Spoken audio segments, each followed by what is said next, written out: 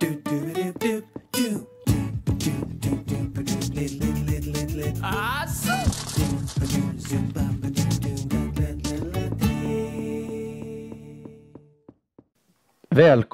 hit till Västerås idag och en föreläsning som är lite speciell på det sättet att nu har det gått väldigt lång tid sedan vi började åka runt i landet och hålla låda om de här sakerna, och väldigt mycket har hänt. Vi har på internet publicerat en massa bilder, små konstverk under resans gång. De är gjorda av Johanna på ett mycket förtjänstfullt sätt. Och vad är Johanna nu? Hon är naturligtvis, där är hon. Ja. Och jag tycker vi ger Johanna en applåd för alla bilderna.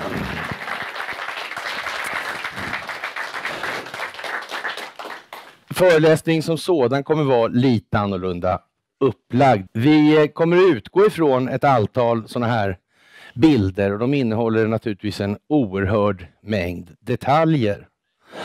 Och gemensamt för alla de här bilderna, det är att det knyter tillbaka till samma grunder hela tiden som vi har haft som genomgående tema på alla föreläsningar. Och det här har att göra med då monetärmekanik, alltså på det sätt på vilket pengar skapas som betalningsmedel i samhället. Det har att göra med den geopolitiska utveckling som blir en konsekvens av att försöka upprätthålla ett politiskt förtroende för att allt det här händer. Och det har att göra med hur vi är som människor och den roll som det spelar i allt det här. Det vill säga, man måste så att säga programmera oss hjärntvättsmässigt då på ett eller annat sätt, eller skapa ett opinionsbildningsmässigt klimat för att de här politiska habrovinkerna ska kunna genomföras på ett trovärdigt sätt. Och då har vi ett antal bilder som vi har valt ut för att illustrera hur det här egentligen knyter tillbaka till de här tre grunderna, alltså monetärmekaniken, geopolitiken och oss själva. De tre komponenterna. Och ja, vi ser väl om vi lyckas nu med det här. Så där ja, Norbergligan ja. Ja, längst upp till höger är Andreas och till vänster är hans bror. Vem som är i mitten, det vet vi inte, men någon är det i vart fall. Och här kan man väl konstatera att här har vi en bank. Den har med de här sakerna, till exempel pengarna, att göra. Och här har vi någon som står det så här: The art of cloaking, konstformen att dölja någonting, alltså konstformen av bulvanverksamhet.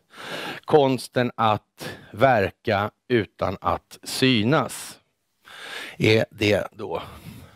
Och vi vet att Sagan om ringen, vad den heter, Lord of Rings, och här har vi någonting annat, Lord of War. Man behöver alltså krig för att kunna försörja ekonomierna idag. Det går inte med fred. Man måste ha flyktingströmmar. Man måste sätta världen i brand. Man måste kunna sälja vapen från bombplanet här då. Eller helikoptern där borta, en Apache-helikopter. Det militärindustriella komplexet. Behövs det inga vapen, då kan man inte sälja några vapen. Man måste ha krig för att sälja vapen. Krigsindustrin jobbar inte för fred, den jobbar för krig. De skapar efterfrågan på sina produkter. Men om vi börjar här nere då, vi kan säga att det här är liksom lite kärna i den här banken då. Och då kommer vi tillbaka till sättet då, hur skapas pengar? Och det har ju, från när vi började med det här för länge sedan, då hade jag ju 9 foliehattar och jag hade en kommunisthatt, en marxisthatt, en trotskisthatt och sen hade jag några högerextremisthattar och en nazisthatt och en judehatarhatt. Och alla hattar som man kan ha fick jag då av alla människor. Det vill säga stigmatisering handlar det om.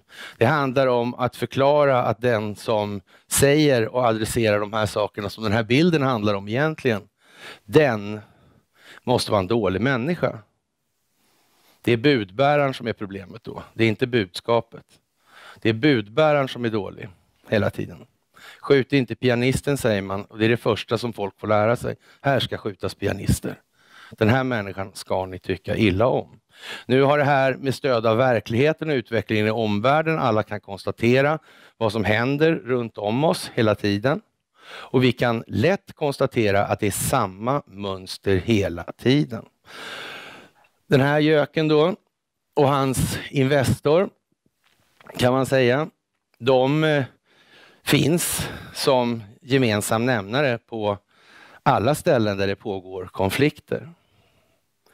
De finns i form av det som vi brukar kalla för den djupa staten. De ser till att etablera de här konflikterna för att kunna härska genom söndring. Och så har det varit under hela den moderna tiden som vi har upplevt och ett antal generationer bakåt. Det har aldrig varit på något annat sätt. Det finns i princip inga konflikter som har tillkommit på andra grunder än att de har initierats och skapats av de här intressena. Det här är naturligtvis inte den enda figuren i hela världen, utan det finns ett antal till i något litet kluster sådär. Men det moderna kriget idag, det består av 3 delar. Det här har ni hört mig säga fler än en gång. Det är alltså 80% informationshantering, det är 15% ekonomi och det är 5% kinetisk militär verksamhet. Alltså kinetisk militär verksamhet, det låter ju flashigt, men det är alltså att man flyttar på militära saker. Flyttar en kula, flyttar en lastbil, kör diesel eller vad man nu gör. Det är alltså bara 5% av det moderna kriget. 80% är informationshantering och då gäller det till största del alltså opinionsbildning och den sker mot den egna befolkningen främst. Det är så det går till, va? Det finns inget chans att vi kan skicka stridande förband om vi inte får reda på att varför vi ska göra det. Det går vi bara inte med på. Varför ska vi betala för det i Sverige? Och det här är samma sak i alla andra länder. Och därför är den här globalismen som allt som oftast kommer upp i det här, det är egentligen bara en förlängning av de här gamla kolonialväldeskrafterna som verkade under då, får vi säga, från 1500-talet och framåt. Det här är egentligen bara utväxter och vidareutveckling i tiden av vad som en gång var. Och sen har det här blivit mer förfinat, det vill säga det har krypit ner och gömt sig för vi inte ska se det. Och det här är samma sak om ni går bak, ta vilket land som helst. Ta Venezuela till exempel då. Ganska aktuellt. Vad finns där då? Vem kontrollerar telekominfrastrukturen? Vem kontrollerar kraftproduktionen? Ja, det är Ericsson och det är ABB. Vi är i ABBs gamla verkstadslokaler eller fabrikslokaler nu. Så vi har det hela tiden framför, ni har haft det framför näsan hela tiden, men vi ser det inte, det är gömt i öppen dager. Vi tror att det är något helt annat, det är det inte.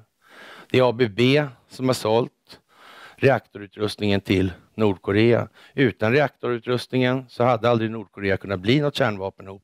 Man behöver civil kärnkraft för att anrika uran för att kunna framställa atombomber. Vi kommer till atombomber och annat senare i det här. Det här är så att säga själva fundamentet i hela betraktelsen. Ja, och då kommer vi till det här. Vad är då djupa staten till exempel? Det är i vårt fall, svenska fall, det är Investor till uteslutande delar. Det finns ett antal banker här uppe som ingår i det här. Här kan man säga att det är väl lite av kärnan i det här i Sverige då. Det finns tankesmedjor och så vidare som kommer fram då och presenterar de tankar som ska verka gällande. Och i grunden då Varför blir utvecklingen som det blir? Och varför uppstår den här strukturen för att kunna verka på det här sättet? Det beror på den här mekaniken som finns i sättet på vilket pengar skapas och vad det för med sig för effekter. Det vill säga pengarna skapas genom att en bank skapar ett lån. Det här lånet skapas till ett nominellt belopp. Kostnaden för det här lånet, det vill säga räntan, skapas inte vid lånetillfället. Det innebär att det ligger ett latent underskott. Det ligger alltså ett underskott från början när pengar skapas. Det i sin tur gör att det måste skapas nya lån för att kunna finansiera kostnaderna för det gamla lånet. Ska de ha tillbaka 100 kronor och du lämnar tillbaka 100 kronor ska de fortfarande ha betalt för räntan. De här räntekostnaderna, de staplas på hög. De växer över tid. Efter en viss punkt, då har de här blivit väldigt stora. Till saken hör nu alltså att banken som ger de här lånen gör inte det för att vara snäll. Så är det inte alltså. De gör det för att tjäna pengar eller tjäna på det. Det måste man komma ihåg. Kan de ta jättemycket ränta kommer de ta jättemycket ränta. Kan de inte ta mycket ränta så måste de ta mindre ränta. Så är det. Men det här kravet på tillväxten i skulder, det finns kvar i alla fall. Och efter en viss given punkt, då blir det här systemet mättat, säger man. Skuldmättat. Det ordet finns inte på svenska såklart. Det finns på alla andra språk i princip. Men inte på svenska av någon anledning. Varför vi har lite annorlunda språk i Sverige, det har också sin förklaring. Och det är också naturligtvis inte utan grund eller av en slump. Så är det. Men den här skuldmättnaden innebär i alla fall att varje ny enhet betalningsmedel eller en ny enhet betalningsmedel åtgår till större delen för att betala för tidigare skulder som har skapat pengar. Och då börjar det här gå baklänges istället. Och det som händer i det ögonblicket, då måste utvecklingen på räntenivån gå mot noll. Då måste kredittiderna gå mot oändligheten. Och då måste kreditvärdighetskravet sänkas vid den punkten. Ni kan nu se att nu är det negativ ränta när man lånar pengar i Danmark. Det beror inte på att bankerna inte vill tjäna pengar. Det är inte det det beror på. Det beror på att de inte kan ta ut mer ränta. För då spricker hela ekonomin. Vi kan konstatera för 20 år sedan, för oss som var födda då åtminstone, det är vi många här som är för övrigt. Jag och Conny speciellt. På den tiden när man gick in till Handelsbanken och sa jag vill ha ett amorteringsfritt lån. Då sa banken dra åt helvete, där är dörren. Det var liksom inte att tänka på. Men nu är det amorteringsfria lån i parti och minut överallt. Nu har det gått så långt så att man börjar prata om att utföra statsobligationer med 100 års löptid. Alltså då hade ju folk skrattat ihjäl sig liksom. Om de hade sagt det för bara 10 år sedan. Då hade ju folk tyckt att vad är det här för jävla dumheter? Men nu är det där. Och nu har dessutom danska banker börjat ta negativ ränta på insättningarna. Det vill säga stoppar du in 100 kronor får du inte ut 100 kronor igen därifrån. Och det är inte för att de vill tjäna pengar. Alltså. Det är för att de måste. För nu kan vem som helst se att det är negativ utlåningsränta och negativ inlåningsränta. Ja, då går det ut på att få pengar ut i ekonomin. Det är vad det handlar om. Så om vi går tillbaka till den förra bilden här och så tittar vi här. Så kan vi ta det först som sist, den här flyktingströmmen. En av de grundläggande anledningarna till att man måste ha sådana, det är att man ska få ut pengar i realekonomin. Det är inte så att när vi har gått så långt med vår skuldsättning att vi inte längre kan skuldsätta oss mer. Typ att vi är världens mest privatskuldsatta befolkning. Då måste man få ut pengar i realekonomin på ett annat sätt, på någon form av med politisk trovärdighet. Och den politiska trovärdigheten i det här fallet, med flyktingar som ett exempel, det är att de måste få bidrag för då köper de handlar i ekonomin och håller igång ekonomin den vägen. Och det skulle inte vara trovärdigt politiskt på något sätt att säga så här, men nu får ni massa pengar här allihopa utan att göra någonting. Då kommer ju något ljus i alla fall komma på frågan, jo men hur kommer det sig att det går bra nu då helt plötsligt när det aldrig har gått bra tidigare? Vad är det som skiljer sig? Vad är det för några liksom grejer som har ändrats?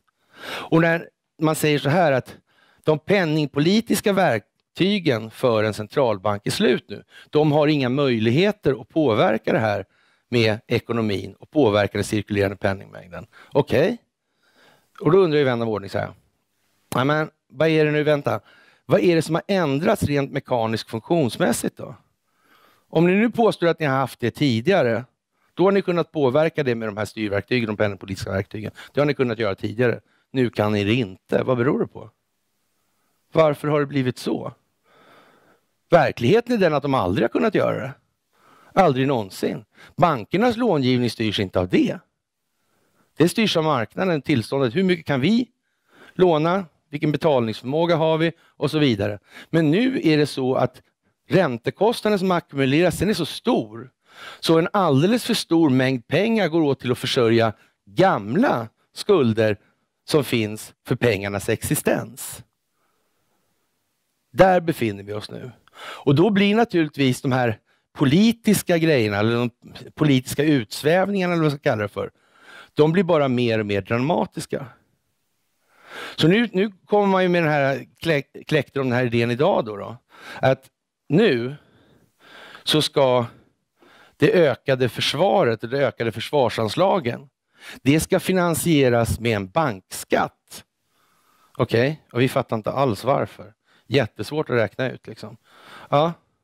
Och då innebär det att ett större försvar, ja, då får vi ut, det blir mer löner i försvaret, de konsumerar och så vidare. Då får man ut de pengarna från bankerna ut i realekonomin. Det är bara liksom ett omsvep för att skyla över den här grundläggande fundamentala bristen att betalningskravet eller betalningsansvaret ökar hela tiden på grund av skuldmassans tillväxt. Och som sagt, det är inte så att de inte tar betalt för att de inte vill ta betalt. De tar inte betalt för de kan inte ta betalt. Så enkelt är det. Studielån till exempel nu. Ja, det är ju 0,16% såg jag. Det är ju inte så mycket. 0,16%, det var ju liksom ingenting på min tid om jag säger som så. Det var, sådana räntor var det inte tal om då. Och det är inte för att de inte vill. Det är för att det inte går. Det är liksom slut nu. Det finns inget mer i det där.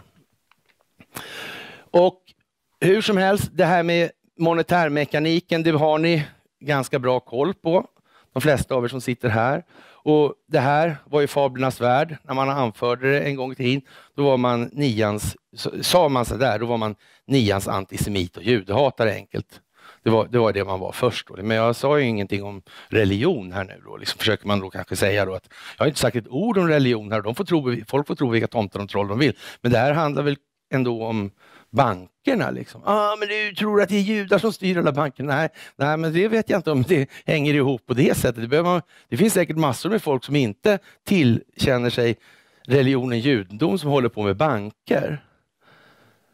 Jag skulle ju säga så här att de till och med skulle kunna vara så att man använder och utnyttjar från annat håll som kanske inte ens är. Man använder det som ett angreppsskydd så att säga för att inte få upp den här och få den här diskussionen på halsen. Det är liksom en rätt så stor skillnad. Och om vi tittar här då på det här är ju så att säga kärnan i det här då. Och sen har vi då, om vi då gör en liten enkel treindelning så kan man väl säga så här, de här som planerar allt det här strategiskt, de kan vi väl kalla för intelligenta gangsters då, för det är vad de är. Det går ju ut på att gynna sig själv så mycket det går hela tiden. Och gärna tjäna på det i båda ändar också. Ja. Och sen finns det då ett gäng belästa busar, det vill säga skolade idioter i systemet, som hjälper till att upprätthålla den här imagen eller bilden antingen de förstår vad de håller på med eller inte. Och sen finns det då längst ner en skock nyttiga idioter som gör som de är åtsagda och tänker inte efter själva. Därmed är inte sagt att man tänker så mycket mer själv här, men man är i vart fall beläst då, så att säga. Man är skolad för att upprätthålla systemet, och det är många som har då, av er som sitter här, som har kommit i kontakt med den här typen av människor som så att säga minsann har läst en massa saker. Och till det här då man använder ett antal så att säga institut eller institutioner för att manifestera trovärdigheten i det man säger. Man vet ju så här att en nobelpristagare i något ämne är ju liksom en riktig auktoritet. Han vet ju jättebäst. Och därför har man då Nobelpris i fred till exempel. Det är liksom den mest fredssträvande människan på jorden. Det är ju fredspristagaren. Måste det ju vara. Ja. Tittar man då bakom dem, eller på de här personerna som har vunnit Nobelpriset, då kan man ju bli lite mer, ställa sig lite mer frågande i alla fall, skulle man kunna säga. Ja. Man har alltså ett ekonomipris. Där är då jordens kunnigaste ekonom. Alltid då. Men nu visar det sig ju att de här teorierna som all den här ekonomin bygger på, som till största delen är hänförliga till en gubbe som heter Keynes, alltså. De håller ju inte riktigt streck på verkligheten, för Keynes han glömde bort den här detaljen med räntekostnaden och att betalningsmedlet bestod av enskilt kontrollerad räntebelastad skuld. Det frånsåg han av en eller annan anledning. Och då dessutom ska man väl tillägga att det bildades då hos nationalekonomer en väldigt fin klubb. Stockholmsgruppen, behöver man säga att där blev det en annan nobelpristagare då, va? Ja, och så vidare. Och då vet man ju det att det här är det bästa sättet att betrakta en ekonomi på. Det bästa och mest rätta liksom. Så. Ja. Och sen har vi naturligtvis ovanpå det litteraturpriset, det vill säga man bestämmer vad är de vettigaste och mest riktiga böckerna att läsa. Här står de mest absoluta sanningarna. Och det här är alltså hänförligt till Sverige. Sen kan man ju säga att Nobelpriset i ekonomi i och för sig är ett norskt pris. Jag menar Nobelpriset i fred, det är ju ett norskt pris. Men då ska man veta så här att det är så här grundläggande finansieringen i Nobelpriset i Norge då, det är någonting som heter Norsk Hydro. Norsk Hydro startades av, ni förstår ungefär vad jag siktar, va? Nej, fel. Så det är ungefär den här familjen då som startade Norsk Hydro. Ja. Så det är liksom lite samma sak, och de kontrollerar Nobelstiftelserna också. Så ja, det blir inga pris som inte de tycker är lämpliga helt enkelt. Det är liksom inte svårare än så. Och i början då, så säger på 30-talet då, satt de här ihop i ett kluster då som ett militärindustriella komplexet och de här grejerna. Ja, i någonting som heter IG Farben. Och där var de här bland huvudaktieägarna då, de här intressegrupperna. Så det har liksom inte rört sig så där in i helvete då, om vi säger. Ja, och man använder då här de gamla kända tidningarna. Såklart, rättvisan är väl sådär lagom blind här i Sverige, skulle man kunna säga. Den är så målsökande för opinionsbildning som någonting någonsin kan bli. Det är ingen slump att det är alltid vissa rotlar och tingsrätter som har hand om vissa mediala mål. Det är med meningen och uppsåt det är på det viset. Man kan ju tycka att det är lite tråkigt, men när ni hör Margot Wallström säga jag har stort förtroende för det svenska rättsväsendet, då måste man reagera och tänka nu ligger det i farans riktning att det här rättsväsendet kommer ifrågasättas på internationell grund. Därför säger hon så alltså. Och ni hörde ju det här med den här rapparen. Det var liksom ingen diskussion. De skickade hit en gubbe, Robert O'Brien, internationell förhandlare. Han är väl insatt i konflikten i Jemen till exempel. I Jemen säljer Sverige och det vanliga gänget säljer stridsledningsutrustning. Och det vet Robert O'Brien alldeles säkert. Han säger rakt ut, det här handlar väl egentligen inte så mycket om den här rättegången med den här A$AP Rocky. Det här handlar om det svenska rättssystemet. Den internationella skiljedomstolen för handel, ICC, den ligger i Stockholm. Där avgörs en stor del av jordens affärsrättsliga tvister. Det kan man säga att det är någonting som omvärlden förmodligen har betalat rätt dyrt för genom åren. Det är bara att googla och se att det är på det här viset. Det är liksom inga hemligheter på något sätt, utan det är bara enkla omständigheter och vem som helst kan hitta dem om man vill. Alltså. Och den här bilden kanske vi inte har så mycket mer att säga om nu, tror jag. Vi tar nästa bild och här har vi en massa saker. Och för att knyta tillbaka i det här så har vi då, här har vi Handelshögskolan. På Handelshögskolan då skolar man ekonomer.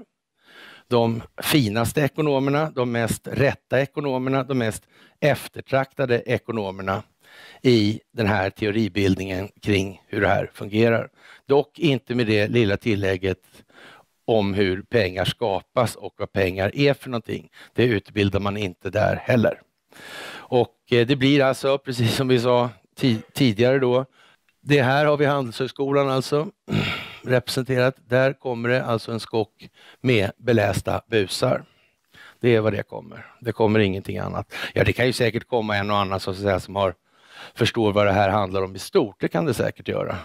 Men det är i alla fall inte så att de vill ha en massa ambitiösa friare på sina egna positioner. Det kan jag ju säga på en gång. Alltså. Så det är lagom mycket, helt enkelt. Här finns en massa så att säga politiska spel illustrerade. Och många av de här grejerna, tyvärr så är det lite tragiskt för vårt vidkommande att det här har ju ingenting som jag har kommit på tyvärr. Eller rättare sagt, det behöver inte ens vara tyvärr, men man kan säga så här att det här har ju beskrivits i sångtexter redan på 30-talet när Karl Gerhard beskrev det här. Det är ju så gammalt liksom. Det är ju ingen slump att han säger de ord han just säger och de har de just ordvalen. Det är liksom helt givet varför det här är som det är. Och ökända hästen från Troja är en sån melodi som man kan lyssna på många gånger och sen ser man naturligtvis, eller hör man och förstår att här finns det ett annat djup och en annan avsikt. Det finns en kontext värd någonting att minnas. Vi har här SOU 1909:20 194, det tror jag sidan är också dessutom. Där står det alltså om det här ägandet, huvudägandet i bolaget IG Farben. Och det är väl ganska anmärkningsvärt att de som har varit huvudägare i det bolaget som är alltså åtalade i Nürnberg för anstiftan till världskrig inte blir åtalade. Att de inte blev åtalade, det berodde helt enkelt på att det gick inte att åtala dem. Därför att det amerikanska etablissemanget satt alldeles för hårt ihop med de här huvudägarna där i IG Farben. Och det hade inneburit, om man hade åtalat dem, då hade det inneburit att det hade dragit med sig i princip hela amerikanska etablissemanget. Och det gick alltså inte. Det gick inte att tala om att det fanns amerikansk finansiering på Adolf Hitlers projekt där. Det gick inte för sig. Och det har alltså pågått en massa spel bakom hela tiden i de här frågorna. Och man kan säga att Sveriges inblandning är allt annat än obetydlig i de här grejerna. Det här kommer komma upp nu, det är på väg upp. Och det är på väg upp i massa länder. Och då är det så här att eftersom den här opinionsbildningen sker mot hemmapubliken så är det ju så att varje land måste få sina tankeväckare. I vårt fall så ser det i alla fall ut som att det kommer gå i en viss ordning. Och sen må det bli som jag säger eller inte som jag säger. Men i alla fall, det ser i vart fall just nu ut på följande vis. Det ser ut som att vi kommer få en massa sanningar till oss från utländska medier. Inte från de som vi såg där alltså. Vad fan är bakåt nu då? Det där. Det vi kommer alltså inte få härifrån. Expo kommer inte skriva om det här. Och inte DN och Svenska Dagbladet. Alltså det är inte så. De kommer inte skriva någonting om det där. Det finns inte på en karta alltså. Utan det kommer komma utifrån. Och sen kommer de bli tvungna att skriva. Ja, så de skriver så lite de kan givetvis. För att skademinimera, så kommer det bli. Naturligtvis. Men vi kommer få oss till livs sagan om det kalla kriget. Det ser ut som du tänker börja med det här nu. Och sagan om det kalla kriget är att det är en konstruktion naturligtvis. Och det kalla kriget, det började med Koreakriget. Så Korea delades påpassligt nog in i en nord- och syddel. Och Stalin och ryssarna stod för norddelen och den anglosaxiska delen stod för den södra delen då. Och i det här finns det oändligt mycket och jag ska inte stå och älta 2 timmar om bara den delen. Men man kan konstatera i alla fall att när det gäller det här kriget, Koreakriget. Korea var alltså en del av Japan innan Japans kapitulation då 1945. Och sen bröts den här delen loss och då kalla kriget var planerat sen länge. Och då blir det så att de här börjar ju kriga då nord och syd. Och då har Ryssland helt passande nog bytt hela sin telekominfrastruktur, alltså kryptonycklar och allt sånt för telekommunikationen. Och det här berodde på att redan på ett tidigt stadium så kunde Sverige läsa rysk kryptologi i klartext. Man säger att man inte kunde det utan det var amerikanerna som knäckte det här. Men tyskarna kunde vi läsa sådär. Det har man erkänt. Då säger man att det fanns en gubbe som heter Burling som redde ut de här grejerna. Och det är samma löjliga förklaring både på den ryska delen och på den tyska delen. När det gäller den tyska delen så säger man så här att vi knäckte den här eller forcerade det här kryptot. Det berodde på att de var så lata, de tyska telegrafisterna, så de orkade inte byta kodinställning. En sån här maskin, det är andra gången man krypterar. Man krypterar först texten och sen krypterar man signaleringen. Ja, och en sån maskin är ju naturligtvis, då är det inte den konstruerad så att varje ny sändning så byter den själv. Då. Så skulle man ju inte konstruera den själv. Utan man skulle lägga allt i händerna på en signalist som inte begriper vad han gör. Det tror jag inte. Naturligtvis, gör man en sån maskin så byter den kryptonyckel vid varje påbörjad sändning. Alltså annars är man helt dum i huvudet och inte fattar någonting. Ja, i det sovjetiska fallet så byggde det på att då står det så här i Wilhelm Margerells bok Vem kan man lita på, som handlar om de här sakerna och Venona-projektet. Då står det så här: ingen kan riktigt förklara varför Sovjetunionen började tillverka dubbletter på kryptoblanketterna. Det är samma sak fast man har för varje ny sändning så tar man en ny blankett. Ja, och sen är det ett unikt krypto då på den sändningen. Och bryt sändningen tar man en ny blankett. Och de ligger inte och skräpar i fikarummet, alltså de här blankettblocken. Så är det inte alltså. Det är folk som kollar och det är liksom rigorösa grejer det här. Det gäller liksom hela statens fortlevnad i vissa fall då. Ja, men här sägs det då att det finns ingen riktig förklaring till varför ryssarna gjorde så där. Jag skulle vilja påstå att det berodde på att vi hade dem från början och nu måste det bli en anledning till att det här knäcks. Och sen måste de byta telekominfrastruktur, alltså signaleringen, all kryptering där. För annars kommer inte kalla kriget bli skit trovärdigt. Och det här har att göra med atombomben då. Atomvapnet, och det här är Sverige inblandat mer än annars, eller lika mycket som vanligt alltså. Ja, och atomvapnet hade ju aldrig kunnat skapa det kalla kriget om inte alla visste hur fruktansvärt det var. Det finns ju inte en chans liksom.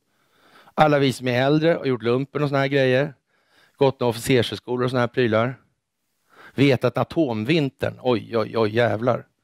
Ja, till att börja dagen med är det så här. Det är 2 stycken uranbomber som har smälts i mänsklighetens historia. Det är Hiroshima och Nagasaki.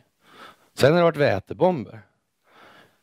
Det ena är en fissionsbomb, det andra är en fusionsbomb. Det ena är sammanslagning, alltså vätebomben är sammanslagning av vätekärnor. Fissionsbomben är en splittring av atomkärnor uran. Uranbomben ger stor radioaktivitet, vätebomben ger inte alls mycket radioaktivitet. Det blir inga 2 miljoner års atomvinter efter att ha smält vätebomber. Men det har inte tidningarna talat om, någonsin. Utan de håller fast vid all den här hemska radioaktiviteten och hur dåligt det ska bli med allting om de smäller den här. Redan där borde nästan alla fatta att om det verkar väl jävligt konstigt, om det inte är så särskilt farligt med radioaktiviteten, då är det ju bara liksom själva smällen som är farlig. Då är det ju nästan som ett konventionellt vapen. Men det är inte så det har torgförts i medierna. Utan då finns det här liksom hur hela jorden kommer bli förgiftad och obeboelig. Och redan där vet man hur det här. Men det här, för att det överhuvudtaget ska bli någonting av det här, då behöver man smälla de här 2 atombomberna över Hiroshima och Nagasaki. Och framtagningen av de här bomberna, det är också en sån sak där naturligtvis Sverige har fingrarna i burken så det räcker och blir över. Och naturligtvis så ser vi till att Nordkorea sen kan bli en kärnvapenmakt. Det vill säga, vi levererar reaktordelar och hjälper till i den ändan genom ABB. Och om någon undrar varför Iran kan anrika uran, så är det naturligtvis för någon har sålt på dem massa reaktorutrustning. Och vem det är, ja, det är återigen, det är samma gamla vanliga, ingen annan. Till och med så långt så Donald Trump säger att det finns ett företag som heter Ericsson, och det vet jag har skrivit 1000 miljoner gånger, som inte får sanktioner på sig när man börjar etablera telekominfrastruktur, ökar den då avlyssningsmöjligheterna i Iran. Och då säger Donald Trump, det finns då de företagen då, eller det här företaget som heter Ericsson, och de mutar diktatorer och sen avlyssnar de här ländernas medborgare. Ja, så är det ju. Och det har de åkt fast för hur mycket som helst. Och det vet ni, för det har ni sett på Kalla fakta och de här, vad de heter. Som naturligtvis aldrig avslöjar mer än vad de absolut måste. Det får ni aldrig läsa om. Så enkelt är det. Ja, och kalla kriget, det var långvarigt och det blev påfallande dyrt naturligtvis. Givetvis, det kostar mycket pengar, mycket offentlig konsumtion, hölls igång ordentligt. Det fanns till och med ubåtar från andra länder som var, för att sätta skräck i det här. De här ubåtarna, ja, man kan nästan säga så här, det måste ju varit en önskedröm för försvarsindustrin. Det är nästan som man misstänker att försvarsindustrin har haft ett intresse av att se till att det kommer hit ubåtar i en eller annan form. Ja. Och det här är naturligtvis också en fråga som kommer upp. Givetvis, det här kommer att avslöja sig. Såklart. När det gäller kalla kriget så är det ju en sak då. Sen kommer vi få oss till livs andra saker, sådana här som är lite mer påtagliga. Kanske till exempel Estonia. Det är ju en sån grej som ligger i farans riktning. Blir det Estonia till exempel, som börjar komma att dyka upp i utländska medier, då vet vi att det förmodligen blir en fortsättning också. Den naturliga fortsättningen på Estonia-grejen, det blir alltså Palmemordet kommer kunna kopplas till Estonia, helt säkert. Och man kan väl säga så här att underrättelsetjänster har ju så att säga en arbetsuppgift som går ut på att skydda landet. Det är ju liksom det fundamentet. När ni kan se det här med Epstein till exempel, så kan ni se då att när Ehud Barak har varit inne och valsat i de här lägenheterna, och han har till och med Mossad personskydd med sig. Men då är det ju så här att det är ju inte så att personskyddet inte skyddar landet också. De är naturligtvis inte intresserade av att en för detta statschef springer i billiga fittfällor. Va? Det är liksom inte modellen. Utan är de med så händer inga sådana saker. De riskerar inte landet att han ska hamna i utpressningssituation. Det gör de bara inte alltså. Och samma sak när den här Estonia-båten sjunker. Ja, då är det naturligtvis inte så att ryska underrättelsetjänsten inte fattar att nu är det risk att vi kommer få skulden här. Och det första de gör, det är att kolla upp vad det är för någonting. Alltså det är självklart, de måste göra det. Och när de gör det så kommer de hitta ett hål i skrovet då. Annars skulle inte båten ha sjunkit. De låg upp och ner, de ligger där och flyter fortfarande alltså. Ja, det måste ha blivit ett hål någonstans så att luften kom ur, annars hade de legat kvar alltså. Ja, och då är det väl så att det här hålet i båten kommer antingen utifrån eller inifrån. Och kommer det inifrån, då kan du vara säker på att underrättelsetjänsten kan räkna ut att då finns anledningen till att det här utviket på plåtarna, det finns på båten i så fall. Då finns det kvar på båten, då har man sänkt det. Om den är sprängd inifrån. Det är helt säkert. Dummare är de inte. Alltså de är liksom tjänstoliggande. De är där 2 minuter efter skiten har landat på botten, punkt. Så fort det bara går så kommer de vara där. För att kolla. Och för om inte annat skydda det egna landet mot opinionsbildningsmässiga angrepp. Det är liksom, så är det bara. Varken mer eller mindre. Ja, och utbildningsväsendet ska vi ta en bit om här. Där har vi en gubbe som heter Welander. Det är med språket alltså. Och Welander, han införde tyska skolan med Fria. Han har haft hand om språkvården under nästan hela förra århundradet. Han blev 97 år gammal. Han har hållit på en hel del den där alltså. Och som sagt, den tyska skolan med Fria införde han. Och det hjälpte inte liksom att kriget tog slut. Och så här, han hade fullt förtroende hos regering och allting. Han gick aldrig i pension ens, den här. Professor i riktig svenska. Skriv rakt, skriv kort, skriv enkelt, skriv svenska. Okej. Ja, riktig svenska, men så tillverkar han kanslisvenska också. Den var inte riktigt lika enkel, men det var uppenbarligen inte meningen att det skulle vara lika enkel heller. Några skulle tydligen förstå lite mer och andra lite mindre. Uppenbarligen. Redan där fanns det tydligen en tanke med att göra en skillnad i det här. Och det gjorde han. Så språkvården är helt central. Ord styr tankar. Det är liksom modellen. Om ord styr tankar så är den som styr ordens innehållsmässiga värdeladdning. Det är en man att räkna med när det gäller makt. Om vederbörande dessutom styr skolreformerna, då får man hoppas att det här är en välvilligt inställd människa till det allmänna. Annars har man gett han rätt mycket muskler för att ställa till det. På det sätt han själv tycker var lämpligt. Vilket det blev, det står vi i idag. Vi ser här, det är samma, det är Sveriges Radio, det är SVT, det är Aftonbladet och så vidare. Och så är det här gamla vanliga då. Ryssen anfaller, det gör han ju. Han har fortfarande inte anfallit så mycket i vart fall. Och anledning till varför måste man alltid gräla med Ryssland är därför att det går alltså ut på att få tag i de här strategiska naturresursflödena, eller de strategiska naturresurserna. Därför måste man ge sig på Ryssland. Hitlerprojektet var ett sådant projekt från början. Det var meningen att man skulle komma åt de ryska naturresurserna. Det här sprack då 1941-42. Hitler skickade iväg Rudolf Hess till England för att förhandla fred med Churchill. Churchill skvallrade naturligtvis. Han var ju också lierad med den amerikanska sidan. Den amerikanska sidan fann för gott att nu måste vi lägga oss i världskriget.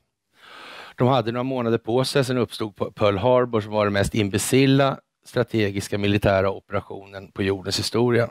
Ingen förstår riktigt fortfarande varför de anföll. Det var ju liksom inte vad skulle hända. Det enda som kunde hända hände ju naturligtvis. Att USA blev förbannad och la sig i kriget. Men det kan ju inte rimligen varit Japans vilja om de var en axelmakt. Under förutsättning att de inte spelar dubbelt på något vis. Men det var naturligtvis så både med Mussolini, Hitler och när det gäller Japan då. Och framförallt när det gäller Hirohito då, som var kejsare där. Så var det så att de spelade på två sidor själva också. Naturligtvis. Det var kuliss rakt igenom. Det var Hirohito som sa när militärerna ville kapitulera Japan 1944, då sa han nej. Helt enkelt. Och sen lyckas han fördröja det här tillräckligt så de får igång den här atombombshistorien i högvarv och lyckas spränga de här 2 atombomberna. Och hela världen blir livrädd för de här. Det kablas ut mycket bilder som helst. Vad hade ni vetat om atombombningarna av Nagasaki och Hiroshima om det inte hade varit medier inblandade i det här? Ingenting. Jo, men om samma part som tillverkar atombomben sköter mediehanteringen också, då finns det ju en uppenbar risk att någon håller på med något som i vart fall inte det allmänna kontrollerar. Det blir ju liksom vad den finner som gottfinnande i. Alltså det är bara så. Och ingenting annat. Vi kan på den här bilden se en massa olika. Det är Eliasson, ja precis. Jag pissar på Försäkringskassan också. Ja. Ja. Och det är också så naturligtvis. Det finns en tanke med att tillsätta sådana lirare. Det är ju liksom vad det är. Det går inte ut på att förbättra organisationen på det sättet. Utan syftet är alltså att väcka opinion. Jag menar, om det blir bara skit med polisen, då kommer ju ingen tycka det är sämre att vi får mer resurser till polisen. Ja, till slut har vi mycket resurser som helst. Men de här resurserna kommer ju inte gå till att göra någonting bättre för befolkningen. Det kommer gå ut till att hålla tryck på befolkningen. Så. Det är vad som är. Och inget annat. Vi har naturligtvis sånt här. Här är vi världsledande också. Pride-historier och annat. Det är bra grejer. Så det är jättenyttigt för alla människor. Här uppe har vi de här också. Det här gänget. Ja, där har vi avlyssningsbiten helt enkelt. Ja, och sen så tar vi nästa bild. Det här är naturligtvis bara sagor. Alltihop. Vi får oss till livs. Det är bankfablernas värld helt enkelt. Vi får lära oss en massa saker och inte särskilt mycket av det vi får lära oss har egentligen bäring på verkligheten, utan det har bäring på att vi ska upprätthålla det här systemet och vårt förtroende för det här systemet. Det är själva tanken. Och då blev det här bankfablernas värld och här har vi Cecilia Uddén, heter hon. Och hon rapporterade så bra från Syrien att hon blev utsparkad därifrån. För hon höll på och ljög hela tiden, tyckte de i Syrien. Ja. Och det renderade henne strax med det här, Bonniers stora pris för god journalistik. Det fick hon direkt efter hon blev utsparkad. Ja. Och folket reagerar inte alls. Alltså. Ja, du kan himla med ögonen, men det är så det är. Det är liksom, så roligare är det ju inte liksom. Nej, det är så jävla trist som man tror inte det är sant liksom. Ja, och folk jublar, vilken jävla bra journalist. Men hon blev ju utsparkad ju. Är inte det dåligt då? För hon ljuger liksom, är inte det lite sopigt? Ja. Nej då, det var inget sopigt alls. Och som sagt, det går sakta i huvudet på en del, det är dags att chippa sig. Ja, och skuld är bra. Och sen är det jag då naturligtvis som vanligt då. Jag är högerextrem och allt vad jag är då. Sen, och antisemit och kulturmarxist och bla bla bla liksom. Och konspirationismens härförare är också då den här Caroline Syber myntade konspirationismen och jag var en dålig härförare för det här då. Men nu är det ju faktiskt så här tråkigt. Det är ändå för att vara en jävla dåre så här, så är det ändå lite trevligt så här efter så många år att faktiskt få rätt i precis allting man säger. Det är ju lite halvkomiskt liksom. Det var ju tydligen helt jävla värdelöst uppåt väggarna en gång. Det är helt säkert att de tyckte. Det har de förklarat för mig massor. Men idag är det inte lika pigga på att prata om överhuvudtaget längre. Alltså. De tycker att det kan vi lika bra skita i. Ja, de har ingenting att säga i den annan kort sagt. Och det var väl som vi diskuterade här ute. Det är alltså viktigt för de här så att säga, strategiska planerarna att ha koll på båda sidorna. Det finns ingen som vistas eller får exponering i medier överhuvudtaget som inte är kontrollerad. Det är själva principen alltså. Så. Och naturligtvis så finns det ju en drive då som säger de snackar bara skit om oss i alla medier. Men ni är ju i medierna. Ta någon som har... Varför har ni inte hört Jimmy Åkesson adressera det här problemet med den djupa staten för? Alltså ingen kan ju ha missat idag att begreppet djupa staten, det är kanske ett av de vanligaste begreppen till exempel i amerikanska medier. Så. Ja. Men det begreppet finns inte heller här. Lika lite som skuldmättnad. Det är ett Kalle-Anka-begrepp som är... Den nämnde professorn Wilhelm Agrell, han skrev en artikel då 2016 i Sydsvenska Dagbladet. Där han då beskriver om det här med djupa staten i USA. Då. Men det var nog ett utslag av att han var rätt stressad, för han såg vad det här håller på att barka iväg. Den här boken då om det här Venona-projektet, den heter då Vem kan man lita på? Där har han ju gjort ett rigoröst arbete. Det har han ju gjort med källor och såna här grejer då. Men problemet blir ju lite grann att verkligheten är en annan än han vill beskriva. Alltså det här och var i några passager skriver han ändå bort sig. Det är alltså inte trovärdigt att tyskarna bygger en kryptomaskin som har till uppgift att se till att varje ny sändning har en ny krypteringsnyckel. De bygger en sån maskin och sen gör de inte den automatiskt då, vill väl Magrell påstå. Syftet med maskinen är alltså att göra dem tvärtom. Ja, men vad konstigt. Det skulle inte jag ha gjort. Nej, och så här med ryska kryptoblanketter, det är samma jävla larviga pryl där, för att det blir en ännu sämre förklaring. Det finns ingen riktigt bra förklaring. Nej, det finns ingen bra förklaring alls, skulle jag säga. Inte det minsta. Men här kan man alltså se hur det här egentligen är bara liksom en uttryck för hur pressad den djupa staten har varit längs vägens gång. Och de var inte särskilt pressade när jag började med det här i kanske början på 2000-talet. Då bara slog det på en istället liksom. Då fick man tillbaka allt i alla möjliga olika varianter och situationer. Så är det bara liksom. Ja, och jag vet inte, det här CNN här är ju alltså någon form av kollega då eller partner med Expressen, och som sagt, det ni ser på CNN, det ser ni här i svenska medier, ni ser ingenting annat. När ni nu idag kan läsa att Säpo till exempel vill ha fingrarna på det här med 5G i Sverige, då ska man ju tänka sig så här då, ja, men vänta nu här.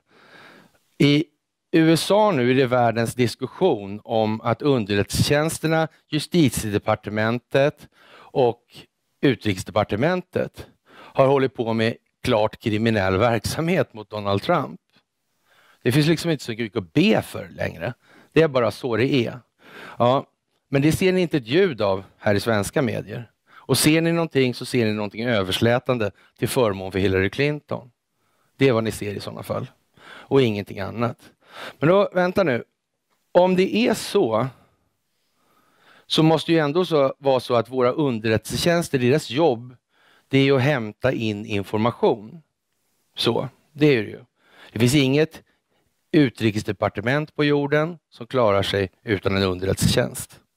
Det finns ingen underrättelsetjänst på jorden som klarar sig utan en telekominfrastruktur och hålla på med avlyssning och andra grejer. Det finns inte. Nej. Och den som kontrollerar telekominfrastrukturen kontrollerar underrättelsetjänsten som kontrollerar utrikesdepartementet. Så. Men om nu våran underrättelsetjänst har som uppgift att inhämta information om omvärlden, det är deras uppgift alltså. Ja, då är det väl väldigt konstigt att de inte har upptäckt de här grejerna som är så himla omvälvande i USA. Varför har de inte sagt något? Varför våra tidningar så konstiga rubriker och uppgifter i det här? Det är ju precis tvärt emot vad som händer i verkligheten som vi får se. Och det är det vi ser nu, och där kommer det att spricka. Det vill säga, informationen utifrån kommer haverera det här systemet inifrån i Sverige. Så ser det ut. Och de här har haft fingrarna i 100 år. Om man tar en knarkhandlarnation som vi brukar ta det exemplet. Som Colombia till exempel. De har aldrig haft en enda telefonlina där som inte har varit kontrollerad av Ericsson. Inte någon gång. Kina, samma tid. Överallt är det samma sak. Det har varit Ericsson. Det är alltid så att det är telefonerna och kraftförsörjningen. Och nu sitter telefonerna och kraftförsörjningen integrerat. Man kan skapa strömavbrott var man vill, hur som helst, hur lätt som helst. Och när ni ser de här stora strömavbrotten, till exempel när Argentina och Uruguay går ner samtidigt, en stor avstängning helt enkelt, måste vara en jävla grej som gick sönder där. Eller också är det någon med en jävla kontroll på prylarna som gör det. Och för att visa Donald Trump att det kan här faktiskt hända på fler ställen, så blir det strömavbrott i Baltimore också. Det är liksom ingenting som gäller bara för Sydamerika. Och tar ni bara fram kartan, ni tar ett land där det är konflikt, ni googlar namnet på landet och sätter Ericsson efter, eller ABB, eller Siemens sitter ihop med det också. Så är det hela tiden. Det är aldrig något annat. Finns inte på en karta. Och har man haft kontroll på informationsflödena, informationshanteringen i de länderna, ja då har man ju det. Man har haft kontroll på deras utrikesdepartement hela tiden. Och samma sak det här med bolag kan vi ta på en gång. Hur kontrollerar man då ett bolag när man ska verka utan att synas? Man har en man i styrelsen, det räcker. En man i styrelsen har man som håller koll på styrelsen. Och sen har man valberedningen. Det kommer inte in någon i styrelsen förbi valberedningen. De som kommer via valberedningen ska vara i styrelsen av en anledning. Hela tiden. Och det här är svensk administration i sin prydo. Den här svenska administrationen går långt tillbaka. Kolonialväldes tider skulle man väl kunna säga. Axel Oxenstierna skapade den svenska administrationen. I början på 1600-talet började väl han tänka på det här, kan jag tro. Axel Oxenstierna var en stor humanist. Han sa så här: i Norrland har vi ett Indien om vi förstår att rätt utnyttja det. Det var inte marken som skulle resas upp eller träna som skulle göra något anfall där på någon eller börja protestera. Det var det inte.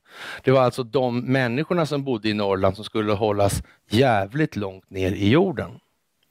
Och det är som jag vistas ju mycket i Norrland och liksom har en del människor där omkring, men en del är riktigt bra, andra är mindre lyckat bra. Så. Men som någon sa där uppe då att ja, om jag lyckas få ihop en revolution här ifrån Norrland och så ska vi tåga mot Stockholm. När vi kommer till Upplands Väsby då vet jag att jag är ensam. De har knutit handen i byxfickan i 500 år. Alla norrlänningar känner igen det här. Hur många av dina bekanta klagar på att alla pengarna härifrån går till Stockholm? Det gör alla. Alla, alltid. Ja. Och vad har ni gjort av det då? I 500 år har ni klagat. Vad har ni gjort då? Ni klagar fortfarande. Ja, du ser. Ni klagar fortfarande. Vad har hänt då? Det har bara blivit sämre, lustigt nog. Ja. Jag menar, det är ju som ett skämt, va? Med all vattenkraft, all malm, all skog och allting som går där uppifrån så går ju allting till Stockholm. Ja. Och de sitter där och svär. Och de sitter fortfarande och svär. Och verkar inte, som sagt, det som Axel Oxenstierna sa alltså. I Norrland har vi ett Indien, ja det hade de också. Axel Oxenstierna är alltså den som har gjort det här systemet och då var Sverige en stormakt på den tiden. Och sen efter den här stormaktstiden, då i slutet på den, då kom ju naturligtvis banketableringarna överallt. Den som gjorde Sverige stort hette Gustav II Adolf. Gustav II Adolf, han finansierade sina krig på lånade pengar naturligtvis. Ja. Och de som lånade ut pengarna tyckte naturligtvis att det var jävligt praktiskt med så här mycket ny landyta. Ja, där man kunde etablera banker. Och det gjorde man. Och alldeles strax efter Gustav II Adolf så fick Sverige den första centralbanken på jorden. Så det är inte så att vi är liksom ganska perifera hit och dit. Så har det aldrig varit. Vi har varit mycket centrala. Alltid. Ja, och när man ser det här så här i efterhand då kan man ju konstatera att ja, det blir nästan lite komiskt liksom. Om man förstår så att säga de lite mer bakomliggande grunderna och mekanismerna till det här. Så, och då kommer vi då till den svenska tigerns förträngda minnen. Och det kan man väl säga är ett par stycken sådär. Och jag vet inte vad ni får för associationer när ni ser det här. Vi har ju det brukar ju vara ett återkommande tema sådär, fast det där är ju ingen rättvisande bild egentligen. Där Johanna tror lite för gott om Sverige, för den här sitter egentligen på snedden så här så ena ögat syns. Den är minsann inte lika för rättvisan här inte. Det kanske ni har märkt. Att det händer ju inte så mycket med en politiker som gör sådär. Då som Maud Olofsson schafsade bort då 90 miljarder spänn, men några värre påföljder blev det ju inte. Hon skulle ju bli utfrågad i KU, men hon ville inte komma, så whatever liksom. Hon fick i alla fall en styrelseplats i Clinton Foundations styrelse. Så var då liksom. Ja, här finns det naturligtvis en massa böcker då. Till exempel den här boken finns, Kärlek och kärnfysik. Och 1984 finns naturligtvis, Djurfarmen finns och så vidare. Alla de här bilderna är alltid fulla med väldigt mycket genomtänkta detaljer för att folk ska titta på dem många gånger och komma på, fan det står ju det där. Någon kanske har tänkt något för ovanligt skull i våra sammanhang. Jo, men det har vi gjort faktiskt. Och kärnfysiken är alltså en sån grej som är ganska central i de här sammanhangen. Det kalla krigets påverkan på 1900-talet, det var inte liten, den var stor alltså. Det var en stor pryl. Alltså hur mycket pengar och liv och elände som det där kostade egentligen. Det är någonting som eftervärlden kommer få reda på inom snar framtid, vad vi egentligen har hållit på med. Och de här kopplingarna från Investor till familjen Dall, det vill säga en som var aktiv, en Allen Dall, som var aktiv inom det som hette OSS, som sedermera blev CIA. Och han blev CIA-chef och fick sparken av Kennedy för han ställde till det här med Grisbukten då 1961. Och det var alltså för att höja tempot eller temperaturen i det kalla kriget. Därför fick han sparken från Kennedy, eller av Kennedy då.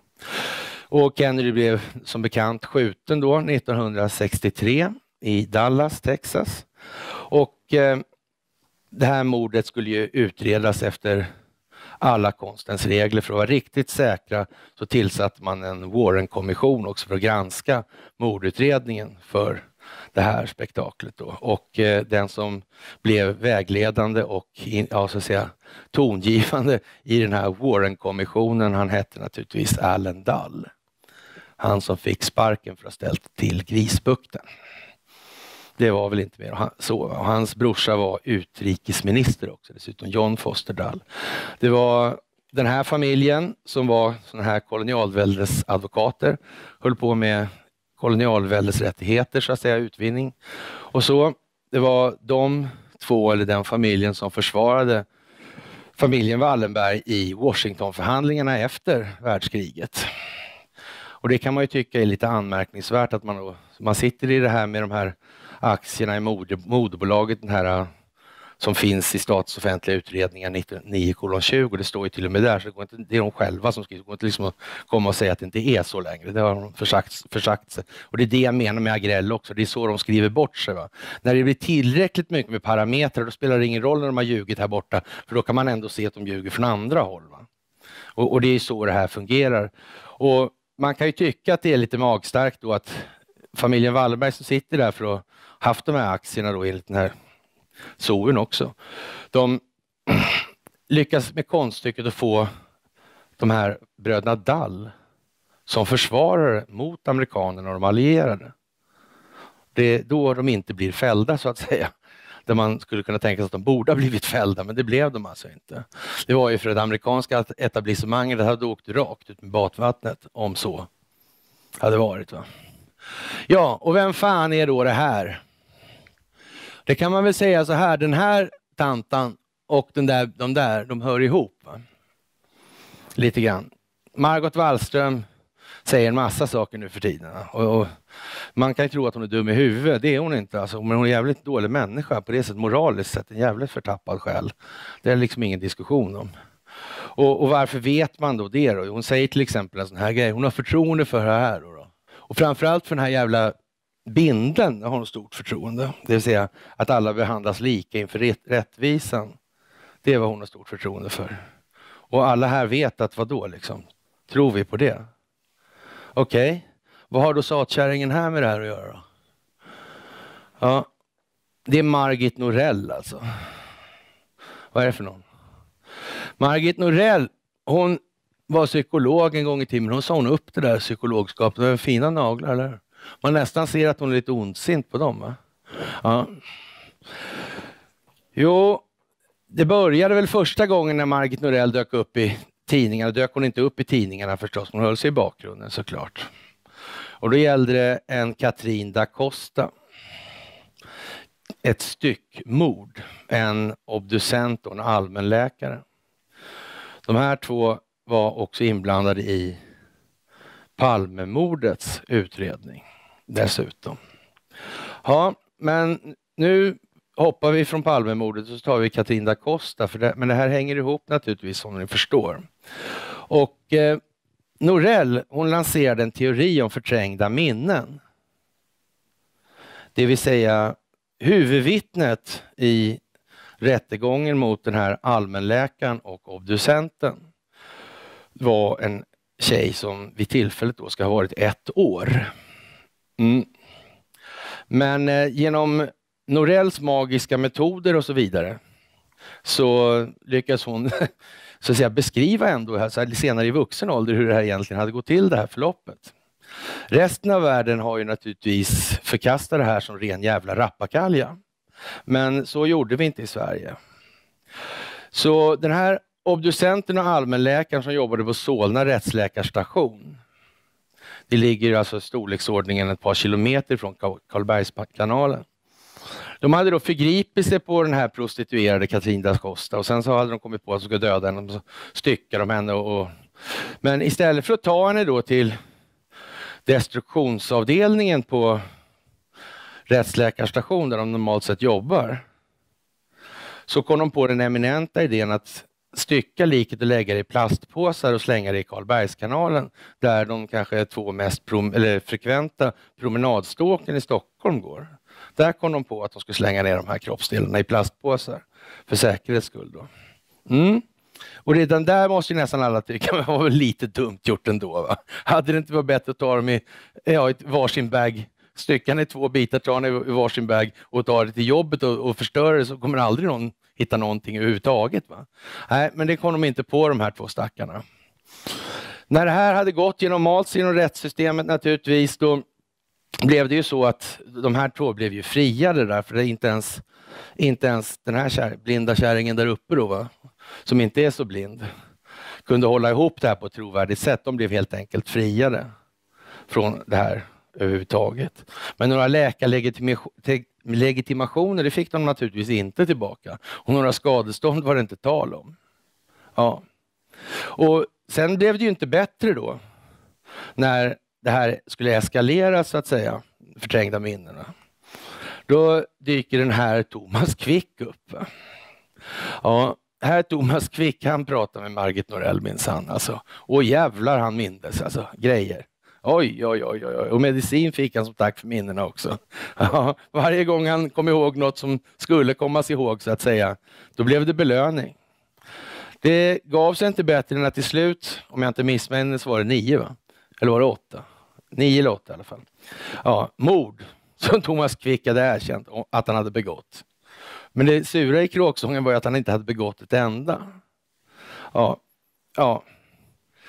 Och här har vi alltså i Sverige då en gubbe som sitter, eller har haft då, en gubbe som sitter för massmord. Ja. Och han har inte begått ett enda mord av de här som han har erkänt. Men är det då verkligen så här, är den där verkligen jätteblind då? Behandlar alla lika? Eller är det så att det finns en politisk strävan bakom domstolarnas agerande? Kanske är det till och med så att det finns en politisk strävan bakom lagstiftningen som inte är ägnad att gynna alla lika. Alltså man måste ju säga att det ligger i alla fall i farans riktning att det skulle kunna vara så. Eller man ska i vart fall inte utesluta att det kan vara på så vis. Jag menar, det är ju helt löjligt liksom. Vilket annat land kan ni överhuvudtaget, kan ni säga att något annat land där det sitter en massmördare eller har blivit släppt och som inte begått det finns ju inte. Nej, och så tar vi alla de här stora mediala rättegångarna då. Vad har hänt då? Ja, Palmemordet är ju en ganska känd rättegång och så vidare. Och det blev ju jävligt lyckat med Christer Pettersson. Nej, det blev inget lyckat det heller. Och sen har det bara blivit fiasko av alltihopa som haft med det där att göra. Det blev inget bra. Estonia-utredningen, fantastisk utredning. Inte ett rätt någonstans. Det var konstruktionsfel, sa man, på båten. från svensk sida. Ja, men nu är det ju så här att nu är det ju fastställt i en fransk rättegång för 2 veckor sedan att det är omöjligt att det kan vara på det viset. Ja, det å sin sida, det här fastställandet i fransk rättegång, det säger ju så här. Ja, men då har ju svenska regeringen suttit och ljögit hela tiden. Och de reagerar naturligtvis inte på den här fria domen överhuvudtaget. De tänker bara att den ska blåsa över, så glömmer vi det. Men det hjälper inte, för jag kan garantera att rysk underrättelsetjänst har varit och dykt på Estonia. Det är helt jävla säkert. De är inte så taffliga att de låter bli. Det är bara så alltså. De har signalspaningen också från det här. För det var ju sådana problem med signaleringen under det här dygnet när de här skulle räddas med helikopter och allting. Det låg naturligtvis störsändare och körde då också för säkerhets skull. Ja. Men ryssarna hade filter redan då. Det är helt säkert. Alldeles säkert. Och man kan säga så här, för att vara lite med bäring på Ryssland då, så kan vi säga så här att i den här boken om Venona-projektet av Agrell så står det så här att tsaren, det här var i början på 1900-talet då, och det var när det var tsar Nikolaj den andre. Han blev så väldigt glad, tsar Nikolaj den andre, över sina nya telefoner i ebenholts och guld. Blev han, som man fick av någon Eriksson. Det tråkiga för tsaren, det var ju det att han inte greppade det med vad man använder telefoner till huvudsakligen. Det riktiga syftet så att säga. Det var ju uppenbarligen så att tsarens underrättelsetjänst, de hade i alla fall inget informationsförsteg jämfört med de som mördade honom. Det tog det vara helt säkert. Annars hade han inte blivit mördad. Det är helt omöjligt alltså. Och påpassligt nog så renoverar Eriksson all verksamhet ordentligt då i Ryssland 1916. Sen blev de tyvärr utsparkade och kom inte tillbaka förrän 94.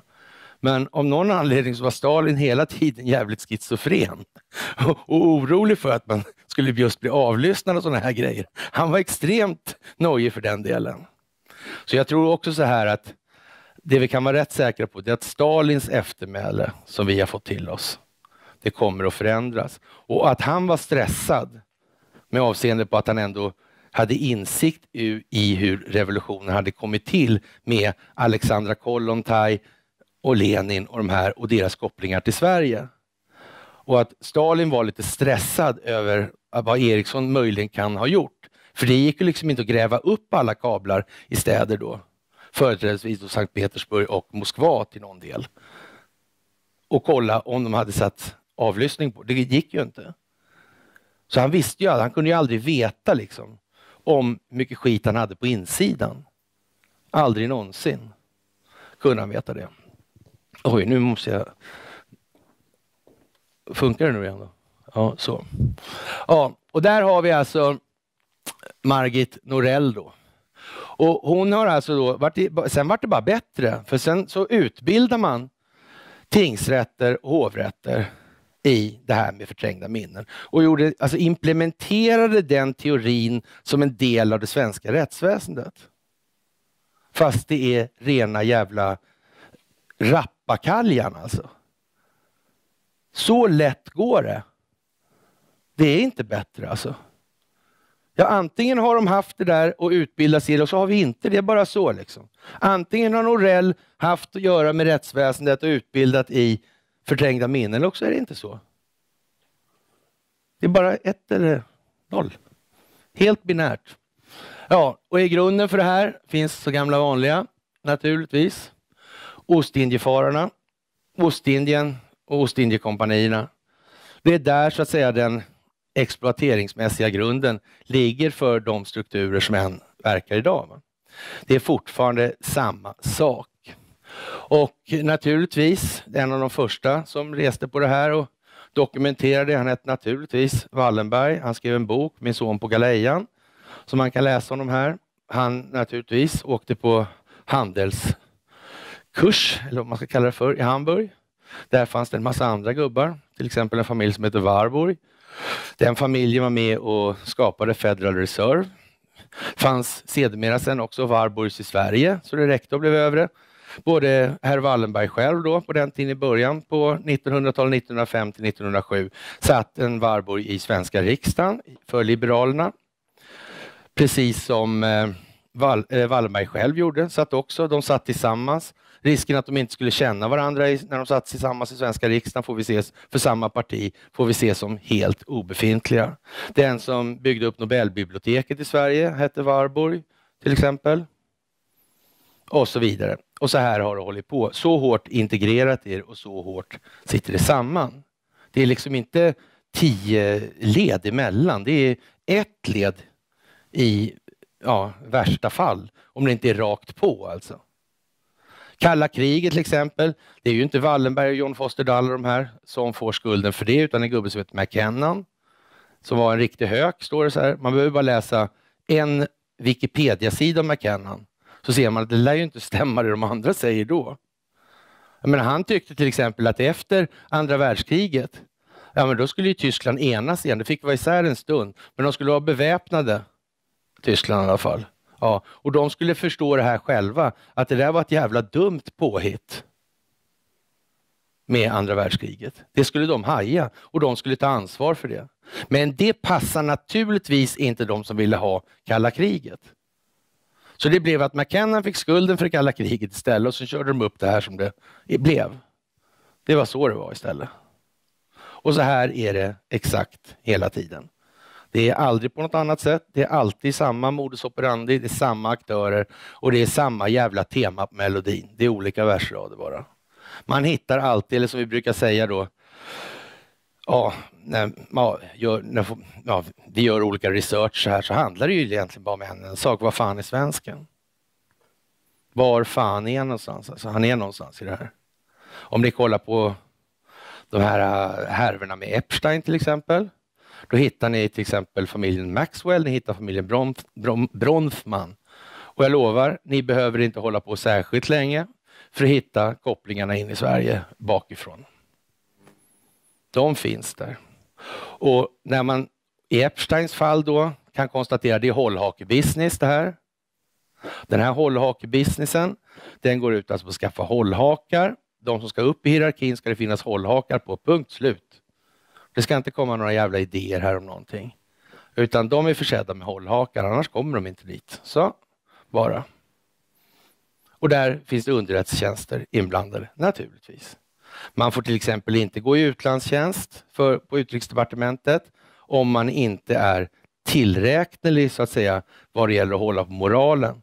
Man kan inte riskera att ha någon som åker ut där och går på en sån fälla med någon brud och blir utsatt för utpressning. Det vet man om. Alltså det är standard att man gör så. Man vet om att det här är vad man ska akta sig för. Det är liksom det billigaste av allt billigt skit liksom. Ja. Så när ni ser då Ehud Barak gå med Mossad in där till Epstein, då ska ni ju inte tro att han ska in och sätta på små tjejer, för det är inte det som händer. Han håller på med något i tjänstens vägnar liksom. Ungefär frågar, har du fått fram något på den här och den här och den här? Och så vidare. Det är vad som händer då. Det är inte så banalt att det är liksom inne efter att sätta på små ungar liksom. När det finns en underrättelsetjänst inblandad. Det är inte så. Utan då är det alltid utpressning någonstans. Ja, och här har vi naturligtvis samma soppa som vanligt. Den här är ju naturligtvis lite rolig. Den här bågen där med ögat i. Bågen kanske ni känner igen numera. Den finns i verkligheten i Saudiarabien. I Saudiarabien finns, där har man varit så mycket och är så djupt förgrenad så där heter bolaget bara Saudi Ericsson. Rakt av öppet alltså. Det är så alltså. De har inte ringt ett telefonsamtal där någonsin. I alla fall inte sedan 50-talet eller något. Ja, där det här liksom, de har haft järnkoll där. Det heter till och med Saudi Ericsson så. Det är samma sak med Bahrain, det är samma sak med Förenade Arabemiraten, det är samma sak med Qatar och så vidare och så vidare. Det är Ericsson all over the place alltså. Och det är ingenting annat. Och som sagt, om inte Utrikesdepartementet klarar sig utan underrättelsetjänst och underrättelsetjänst den inte klarar sig utan en telekominfrastruktur. Ja, då kan man säga så här att här finns det som är lagret ovanpå. Naturligtvis, det här är ju då själva kärnan. Det är det som ligger underst. Det är the wire, hårdvaran. Plattformarna som kommer sen och ligger ovanpå. Alltså Facebook, Google och så vidare. De ligger ju ovanpå. Men de betalar ju å andra sidan licenser för att vara kompatibla med hårdvaran. Så Ericsson tar ju betalt av Apple för varje enhet som ska upp på nätet. De betalar licensavgifter, det gör alla. Så det är ju Microsoft också. Så vem som egentligen bestämmer. Och sen naturligtvis här i Mellansverige så gäller det mest vem? Jeff Bezos naturligtvis. Härifrån kommer varumärket Amazon. Egentligen kommer det från Tyskland. Eller ja, Kreidler. Mopeder egentligen. Men 1958 så tillverkade de en Kreidler-moped som hette modell Amazon. Några andra började tillverka en bil som också hette Amazon. Och då blev det då liksom naturligtvis en tvist om det här varumärket. Och man fick döpa om det där Amazon till Amazone då istället. Och så fick man inte bara sälja den i Sverige, det gick Kreidler med på. Men som tur var för Investor och Wallenberg och Volvo så upphörde den här mopedtillverkningen efter bara 2 år efter det här. Och sen så har de haft patentet på varumärket Amazon. Och om ni kollar på amazon.com var det är registrerat någonstans i varumärket så hittar ni att det är registrerat i Luxemburg. Men den registreringen står med svensk flagga. Det var ju förargligt. Man kan säga att Jeff Bezos har sådär halvdassig kontroll över sitt eget varumärke. Skulle man väl kunna säga lite försiktigt. Och varför börjar som man börjar då här i Mälardalen? För här är det strömbrist. Varför är det strömbrist här? Det är så mycket serverhallar. Förr när serverhallarna etablerades i Sverige så berodde det på att det var så jävla kallt. Det var så billigt med kylningen, va? Det var därför. Ja. Nu har det slutat vara så billigt med kylningen. Eller är inte lika kallt längre. Jag vet inte vilket. Kanske global uppvärmning. Ja, och hur som helst så visar det sig då att de här datajättarna, de har en närmast kuslig tendens att etablera sig i Sverige med de här serverhallarna. Och dessutom är det så här att vi har någonting som heter FRA-lagen. Det har de inte i andra länder. I andra länder har man en lagstiftning som säger så här. Ni får spara den här telekommunikationen ett givet antal dygn och sen ska den vara borta. Får inte den finnas mer. Här i Sverige har vi tvärtom. Här har vi en lag som säger att ni ska spara det här minst så här länge. Minst så här länge alltså. Ja. Det är precis tvärtom. Och som av en outgrundlig anledning så kommer de här då att krypa in i Sverige. Precis som det var det gick ut på, att det skulle sparas data. Det är ju jättemärkligt. Och man kan ju säga så här att om man nu drar... Vi har ju naturligtvis är tvungna att avlyssna allting som går genom Sverige. Annars kan vi inte spara det. Eller hur? Det går ju liksom inte att spara om vi inte har samlat upp det. Det måste ju så att säga avlyssnas och sparas. Det är så lagen ser ut ju. Okej? Men i så fall, då måste det finnas en klar fördel i att dra så mycket internationell telekommunikation genom Sverige som möjligt. Då får man spara allt. Skulle man kunna tänka sig att andra underrättelsetjänster är intresserade av ett sådant arrangemang? Ja, det skulle man kunna tänka sig att de är. Såklart att de är. Så vi blir någon form av lagerhållning för all avlyssning här. Det är vad vi blir. Och det är ju ingenting som sker med något demokratiskt. Men språk är ju som sagt vad man gör det till. Och här i Sverige har vi bara en sån sak som egentligen inte folk tänker så mycket på. Vi har ju liksom en demokratisk monarki.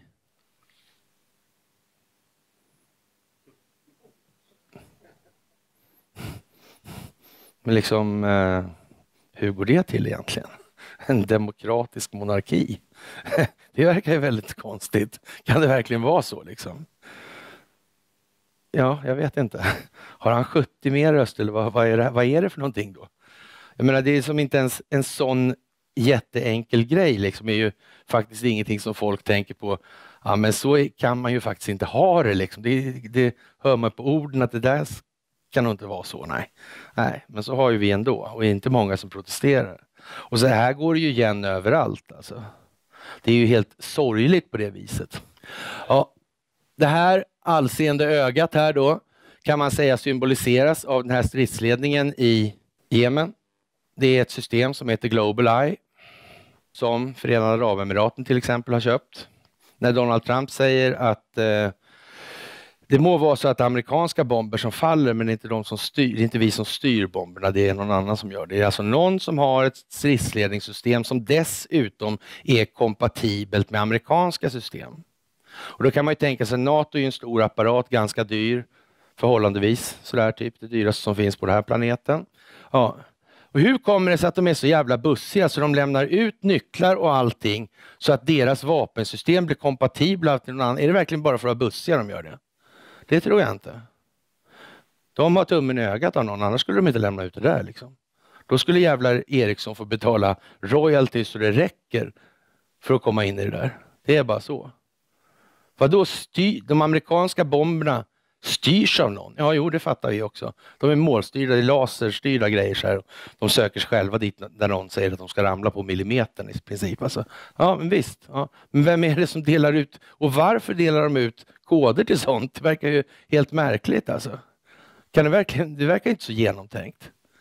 Eller också är det så jävla illa att det är någon annan som säger nu gör vi så här och så här ska spelet gå. Det finns inte så jättemånga alternativ för det här heller. Ja, och naturligtvis, vi kommer ju till det här nu. Ja, det är ju det så att säga. Det är nästan lite självspelande så att säga nu va. Man kan säga att ja, men du vet ju, humanitära stormakten, äntligen vårt fredsarbete har gett resultat liksom. Ja, och det är ju så. Och ja, jag vet inte, det är liksom, den talar väl lite för sig själv på det viset i alla fall. Ja, och naturligtvis, här har vi politiska etablissemanget, Måsanisse i framsätet och alla andra politiker här i bak då, här i Åsanisse. Den här som, här, det är en mycket speciell gubbe, på tal om det. Han hoppades att arvingarna skulle dö i en tragisk bussolycka när han fick en Grammy en gång. Ja, han var jävligt frispråkig sådär, alltså han visste att han skulle bli av med rockkarriären då. Det gjorde han ändå, för han tycker dansbandsmusiken var så jävla fördummande. Så han tyckte det var bättre att offra rockkarriären för att säga något vettigt för en gångs skull. Ja, lite speciellt sådär. Inte så blyg av sig. Men i alla fall, de har bestämt sig för att nu kör vi ända in i kaklet. Det är Ericsson och Investor. Naturligtvis djupa staten-bussen. Och det är vägen åt helvete. Det är vad de har tänkt sig. Ja, och den svenska modellen ska utvecklas, inte avvecklas, säger statsministern. Ja, naturligtvis hjärntvätten ska bli ännu värre. Det är själva kontentan av den delen. Och ni ser ju själva, det blir bara dummare. Det är nu så in i helvete dumt som man tror inte det är sant liksom. Och det här är som sagt budkavlen av Moberg då, det vill säga sprid budskapet, och det vet vi ju att det är som, vi får ingen hjälp av några medier för att göra det där. Och ni vet ju själva hur lätt det går med vänner och bekanta. De är fullkomligt överentusiastiska så fort man säger det här. Och säger inte alls, kan vi inte prata om något roligt istället? Ja, ska det börja tjata om det där nu igen? Ja, vi är trött på det där. Ska vi aldrig prata om något roligt? Kan vi inte bara umgås liksom och trevligt? Ja, sådär. Det har ingen av er hört det någonstans någon enda gång. Naturligtvis. Det går ju bara av sig själv det här. Men det ska man veta att det går ju faktiskt jävligt mycket lättare med hjälp av omvärlden. För nu kan alla se exakt vad som händer.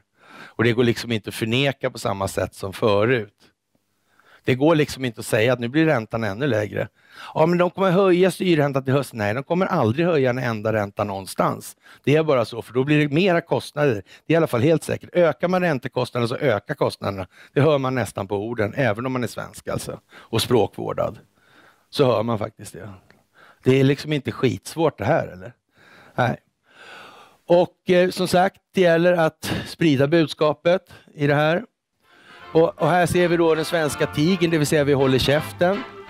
Och Tarzan och hans lampa. Lampan är där bak alltså. Vad säger man, Tarzan och hans lampa blir det ju som det blir, va? Det var, ja, men det var meningen naturligtvis, så är det ju faktiskt också. Ja, vi tar en kvart eller 10 minuter. 10. Ja, så. Är vi på G? Ja, då kör vi. Vi glömde en bild här. En bild, ett monument över min enfald kan vi kalla den för. Jag trodde en gång att det räckte med att bara berätta det här med Ivar Kryger kommer alla fatta allting. Det är givet hur det här ser ut. Så det passar ju att jag glömde den där då. Här någonstans vid tiden för Ivar Kryger så var det så att då fanns det fortfarande en så att säga aktiv motkraft mot den djupa staten då i form av Ivar Kryger och med honom allierade. Det gick som det gick helt enkelt. Det hade inte blivit något andra världskrig om Ivar Kryger hade fortsatt att leva. Han hade hand om finansieringen till bland annat Tyskland. Han skulle betala ut en del av Tysklandslånen. Det här var så här, men han lånade ut pengar fast han lånade inte ut mot ränta. Han ville ha monopol på tillverkningen av tändstickor i landet han lånade ut pengar till. Det här gjorde han jättemycket globalt då. Och det här var ju naturligtvis ingenting som bankerna tyckte var så där jävla 100 helt enkelt.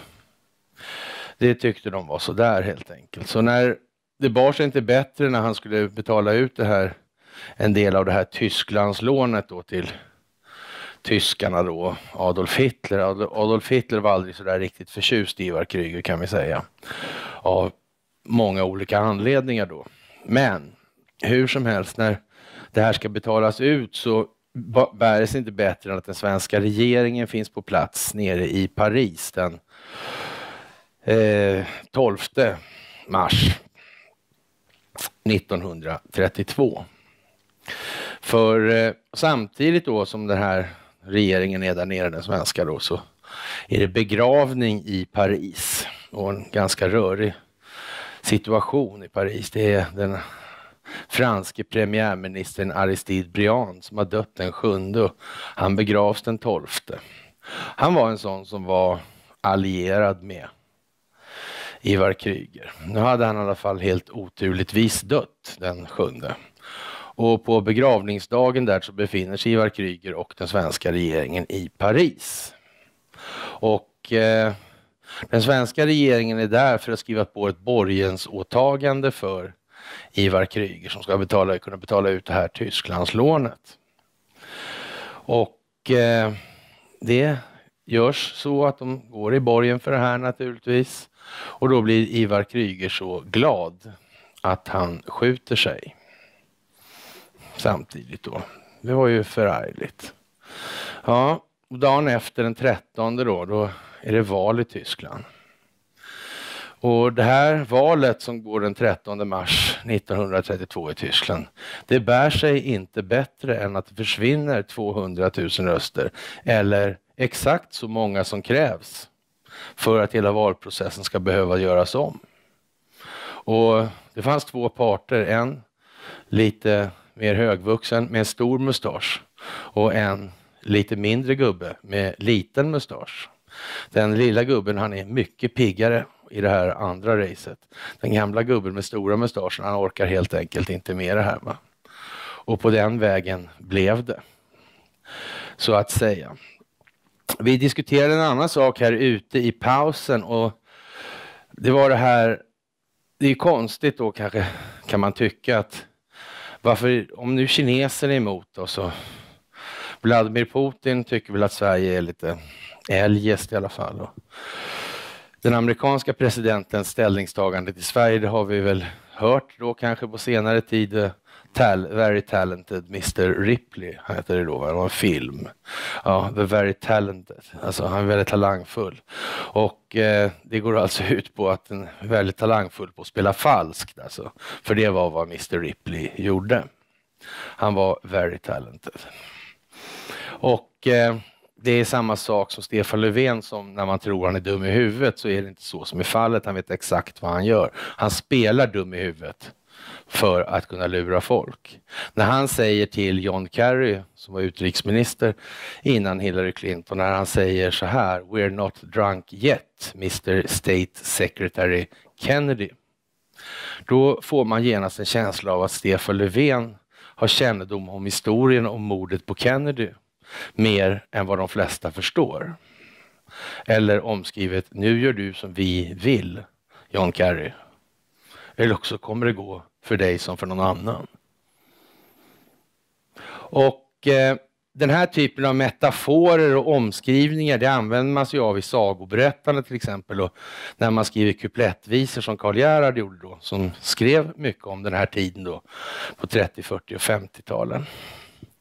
Och för att koppla tillbaka då det till vårt nuläge, Kina, Ryssland och USA, som är så stora och mäktiga, varför går de så mycket på tå? Ja, uppenbarligen är det ju så att stänga av kraftförsörjningen, det har vi sett några exempel på hur man kan göra. Med Argentina, Uruguay, Baltimore och så vidare, Venezuela. Det klarar de av. Men det är inte det enda problemet i den ändan. Det finns ett långt mycket värre problem. Det kan man säga är de svenska biståndsprojekten. De är ett långt värre problem. Vad har många av de här gjort för någonting egentligen? Ett inte obetydligt antal i alla fall har byggt på att bygga saker. Så är det ju ofta. Men de har dessutom varit inriktade på att bygga dammar. Där de här turbinerna, kraftturbinerna som sin tur kontrolleras av telekominfrastrukturen och programvaror och så vidare. Det är dammar man har byggt. Men vad är det som säger att man inte har skaffat sig den fördelen att man kan plocka ner den där dammen omgående? Då blir det inte bara strömavbrott, då blir det blött också. Om man har varit riktigt illasinnad så ska man nästan kunna tänka sig att det låter man ju inte bli då. Och man kan dra det så här långt ifall skulle någon våga chansa. Det finns ett antal stora dammar som skulle förändra den geopolitiska kartan eller situationen i många länder rätt så rejält. Skulle man chansa på att de här välvilliga biståndsprojekten verkligen inte har riggat de här dammarna, det skulle man förmodligen inte chansa på. Inte förrän man är alldeles jävla assäker på att de inte tar sig för någonting nu. Det finns ju alltid ett kort till då att ta till. Och att man måste spela det här noga av någon anledning, det torde framgå. De går för fan på tå hela tiden. Någon nämnde Hooverdammen till exempel. Skulle förmodligen bli lite fuktigare på sina håll i Kalifornien. Om den rasar. Kinesiska stora dammen där skulle också förmodligen föra med sig en del otrevligheter om den rasar. Om vi tar någon på hemmaplan kan man säga att om Trängsletdammen går, det blir 18 meter djupt i Älvdalen. Och de har ändå varit med och byggt utrymmena för de här turbinerna och så vidare. Det vill fan till att man är säker på innan man ger sig på dem vad man håller på med. Det är inte värt att chansa på vägen. Det är det inte. En tanke man kan ha med sig om man bara tänker efter det allra minsta lilla. Vill man ha hållhakar i hållhaksbusinessen som de alltid har varit? Ja. Chansen att de skulle bomma det, den känns inte så jävla stor helt enkelt. Man får nästan räkna med att det är den verklighet man har att utgå ifrån och sen får man utgå ifrån det så att säga. Men en chans på att det inte är så, det kan bli dyrt. I.G. Farben alltså, eller i Sagan om ringen, Isengard, underjordiska vapenfabriker, IG alltså. Det kom man inte till bukt med först den dagen man fällde dammen i filmen eller i böckerna. Just det. Så var det också, ja. Det kan man tänka på också. Någon kan ha tänkt någonstans här också, ja. Det kan vara så, ja. Då tar man bort en del av trolleriet i alla fall. Så. Ja, han kan inte hålla tårarna tillbaka, den lilla solstickan-figuren där. Och det blev som sagt som det blev, och sen växte det här fram. Och sen kom telekominfrastrukturen att dominera tillställningen totalt alltså. Och man kan säga så här, på 30-talet så hade vi 1000 stycken stationer i det här landet. Ni kan inte räkna upp 1000 samhällen, någon av er. Inte jag heller, ska jag tillägga. Men 1000 stycken avlyssningsstationer hade de då för att avlyssna alla telefonsamtal.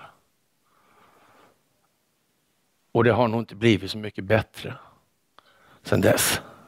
Det tror jag inte. Och det är den tillvaron vi har. Och sen, ja, kan ju de säga om hedlighet och lalala sen, va? Det spelar helt enkelt ingen roll. Det är bara vad det är. Ivar Kreuger var alltså någon form av brytningspunkt, och det var liksom helt planerat rakt av det här. Det fanns folk som förutsåg vad som måste ske för att världshistorien eller världsekonomin skulle börja utvecklas igen. I samband med det här precis innan så hade man infört BIS, alltså internationella regleringsbanken, och de som styr bankreglerna, alltså de reglerar dem.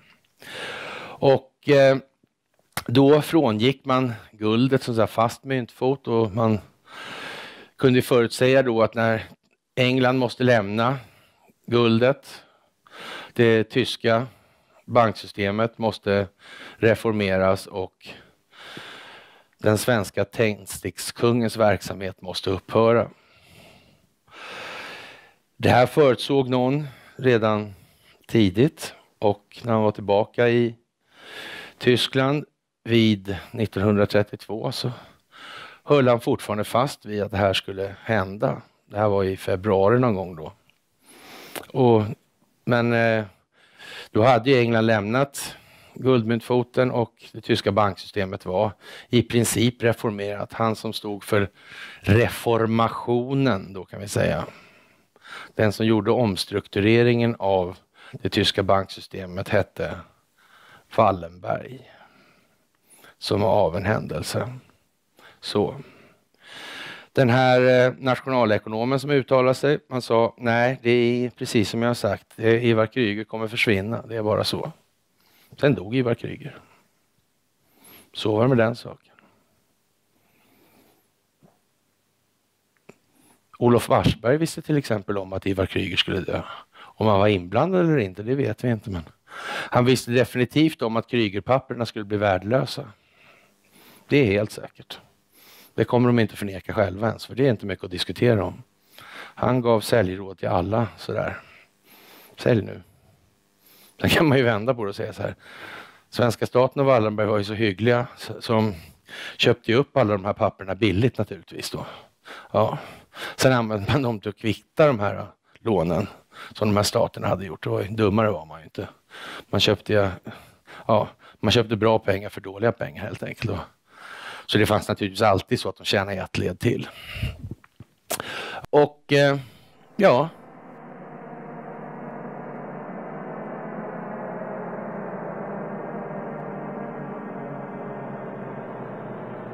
Ja, men ni förstår ungefär poäng. Det är Ericssons logga alltså. Ja, och det är Investors logga. Ja. Ja, som sagt.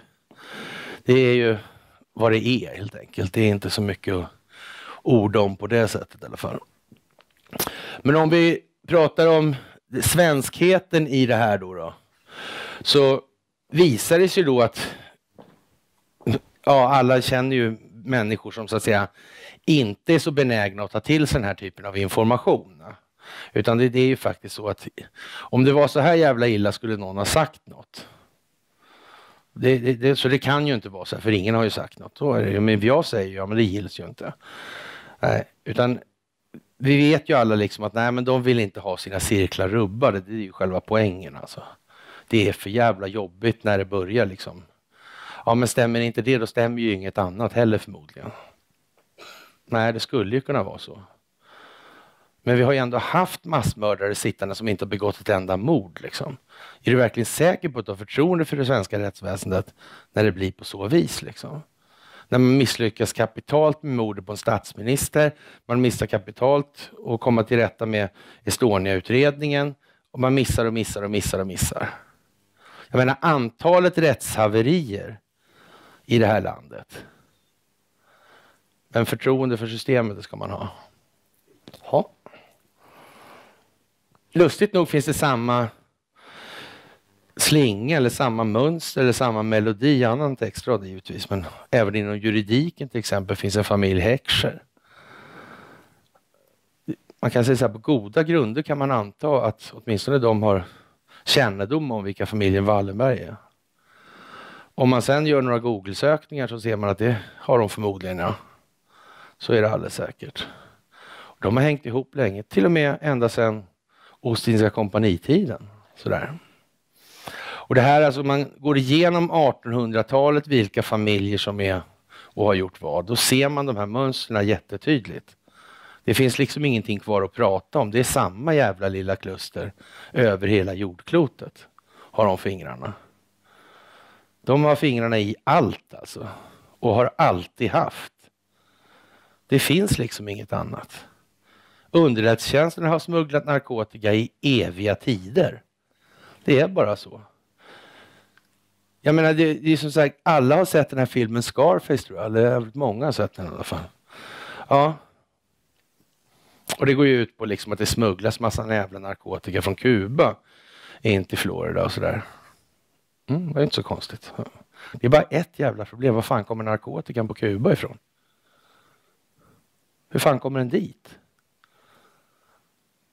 De odlar ingenting där som i narkotikasand. Det gör de inte. Men dit kommer en jävla man. Vem fan tar dit den? Hur går det till?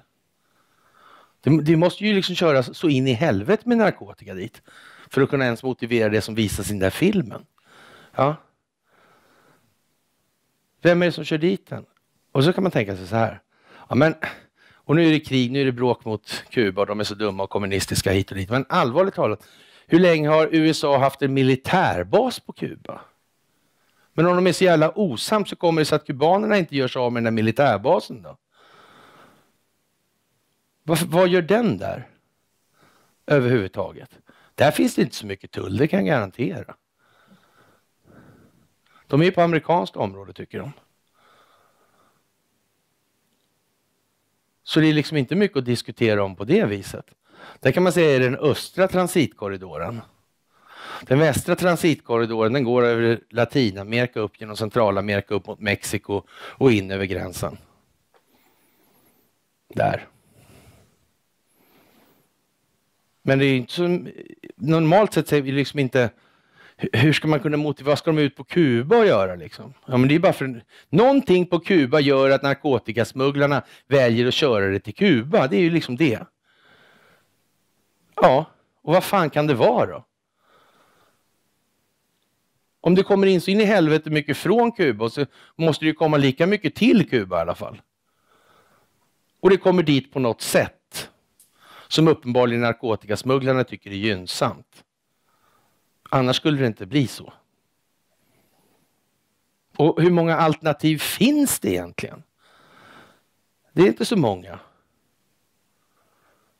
Och jag menar, de behöver ju den här verksamheten för att finansiera sina så att säga, operationer som inte går att finansiera med offentliga medel öppet på det viset. De har ju torska för det också, som i Iran-Contras-affären till exempel. Då torskar Oliver North för det här, narkotikasmugglingen och den här skiten. Men då är det ju så här, nej, men det var enda gången. Det är första och enda gången, det har aldrig hänt förut och kommer aldrig hända igen. Nej, ni säger det ja. Ja, och hur blev det i verkligheten då tro? Så blev det nog inte. Det tror jag inte på. Alls. Och sen går det att använda som hållhaksbusiness också. Så man kan säga att den djupa staten i förgreningen, den är ju liksom nere i allting, nere på individnivå. Och de flesta, även i kriminella sammanhang, de är också nyttiga idioter. De tror på allvar att de har någonting att säga till om. Men vi har ju själva sett de här bilderna till exempel från Epsteins ö med den här, då väljer man på Zero Hedge att sätta upp den här drönaren som man fotograferar, den kostar då 40 000 spänn eller vad sånt där. Ja. Och den kan ju ta liksom bilder så det liknar ju ingenting alltså på Epsteins ö. Men då kan man ju bara tänka sig vad en drönare som är byggd på försvarsanslag och kostar hur mycket som helst. Vad kan inte den göra liksom? Den kan göra massor, så enkelt är det. Och hur stor är chansen att den här typen av hantering och verksamhet ens skulle kunna existera om man bestämde sig för att sätta stopp för den på allvar? Det finns ju inte. Det kan inte existera om det inte sker med det goda minnet från den djupa staten. Det går inte. Ja, men de kan avlyssna allting. Om man vänder på några perspektiv och tänker så här. Jo, men de säger till exempel Mike Pompeo som är amerikansk utrikesminister. Om de släpper in Huawei i ett land så här, då kommer de kontrollera precis allting. De styr hela landet på nolltid om de vill. Ja, och så är det ju riktigt. Det är inget snack. Men nu är det ju så här också att det finns bara Nokia och Ericsson på hela jorden som kan åstadkomma samma sak. Och Nokia får vi anse är liksom en funktion av Ericsson. Rakt av liksom. Ja. Men att de skulle göra så och kontrollera och styra, det är ingen risk. Nej. Och det har de aldrig gjort. Nej, fast Donald Trump säger att de gör det. Ja, men det är inte läge att tala om hur det är. Utan folk måste först förstå hur illa det kan bli. Och acceptera. De vill inte att Huawei ska lyssna på allting. Eller att Google ska sitta och lyssna på när folk har sex och vad de håller på med nu senaste tiden. Det vill de inte. Det vill inte människor i allmänhet. Men, eller som en SE-banks strateg sa så här. Ja, det måste vi acceptera. Att vi alltid blir avlyssnade. Men vi måste åtminstone välja av vem.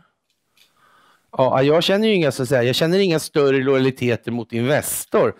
Eller snarare mindre än vad jag känner mot Huawei. För Huawei är i alla fall i någon mån kinesiskt. Och Kina har blivit exploaterat av kolonialmakterna i ett antal 100 år. Och vet ungefär hur dåligt det är.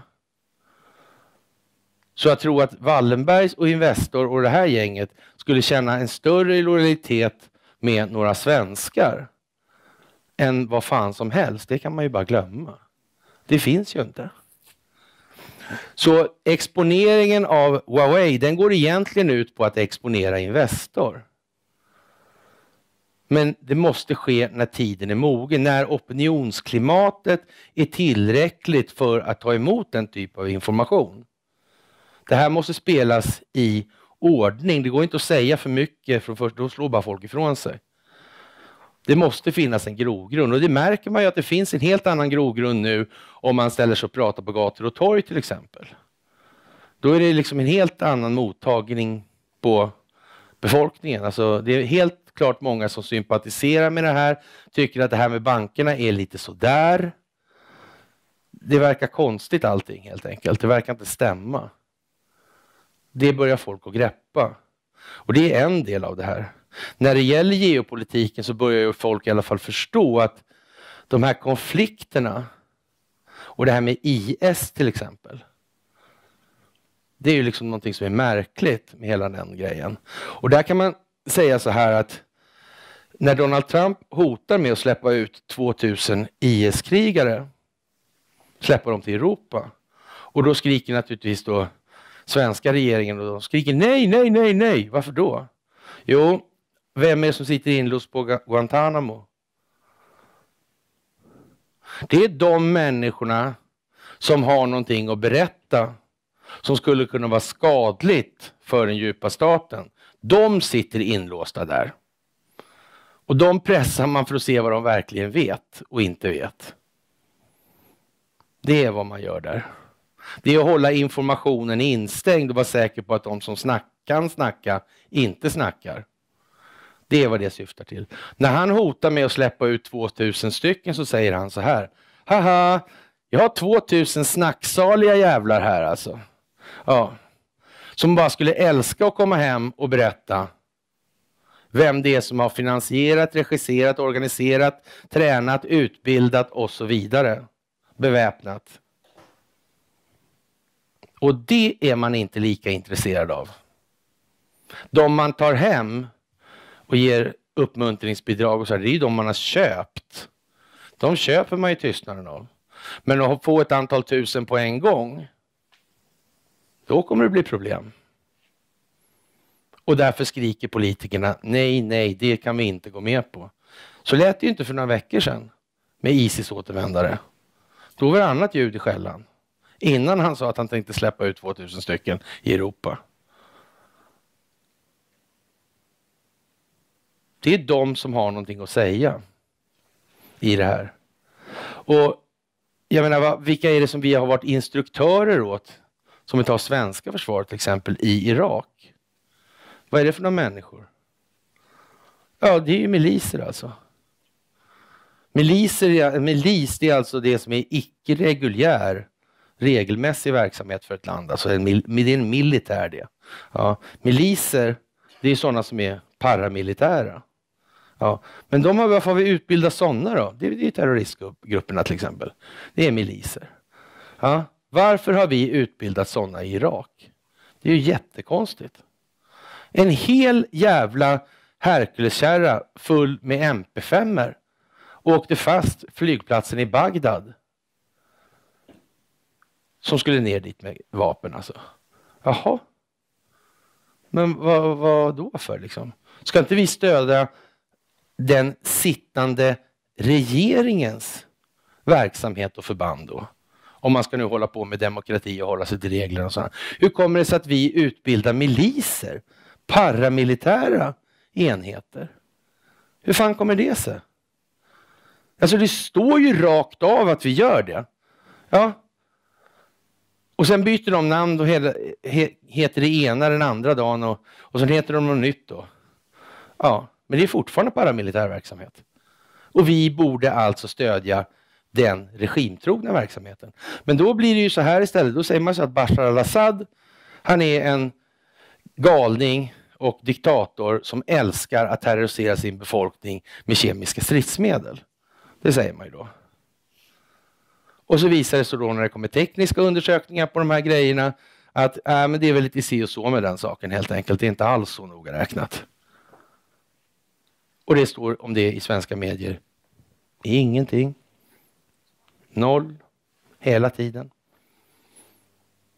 Och det är ju som ingenting som exakt inte styrker det jag står och berättar nu. Det är precis bara ett tecken på att det är som det är. Det finns liksom inget annat. Assad, han är en galen mördare för det här systemet. Och det kan man ju hålla med om att han är ingenting som gör någonting bra för det här systemet. Nej, det är han inte. Han tänker på det syriska folket först och främst. Men bara det liksom, om vi då säger då jämförelsen. Vi säger då så här.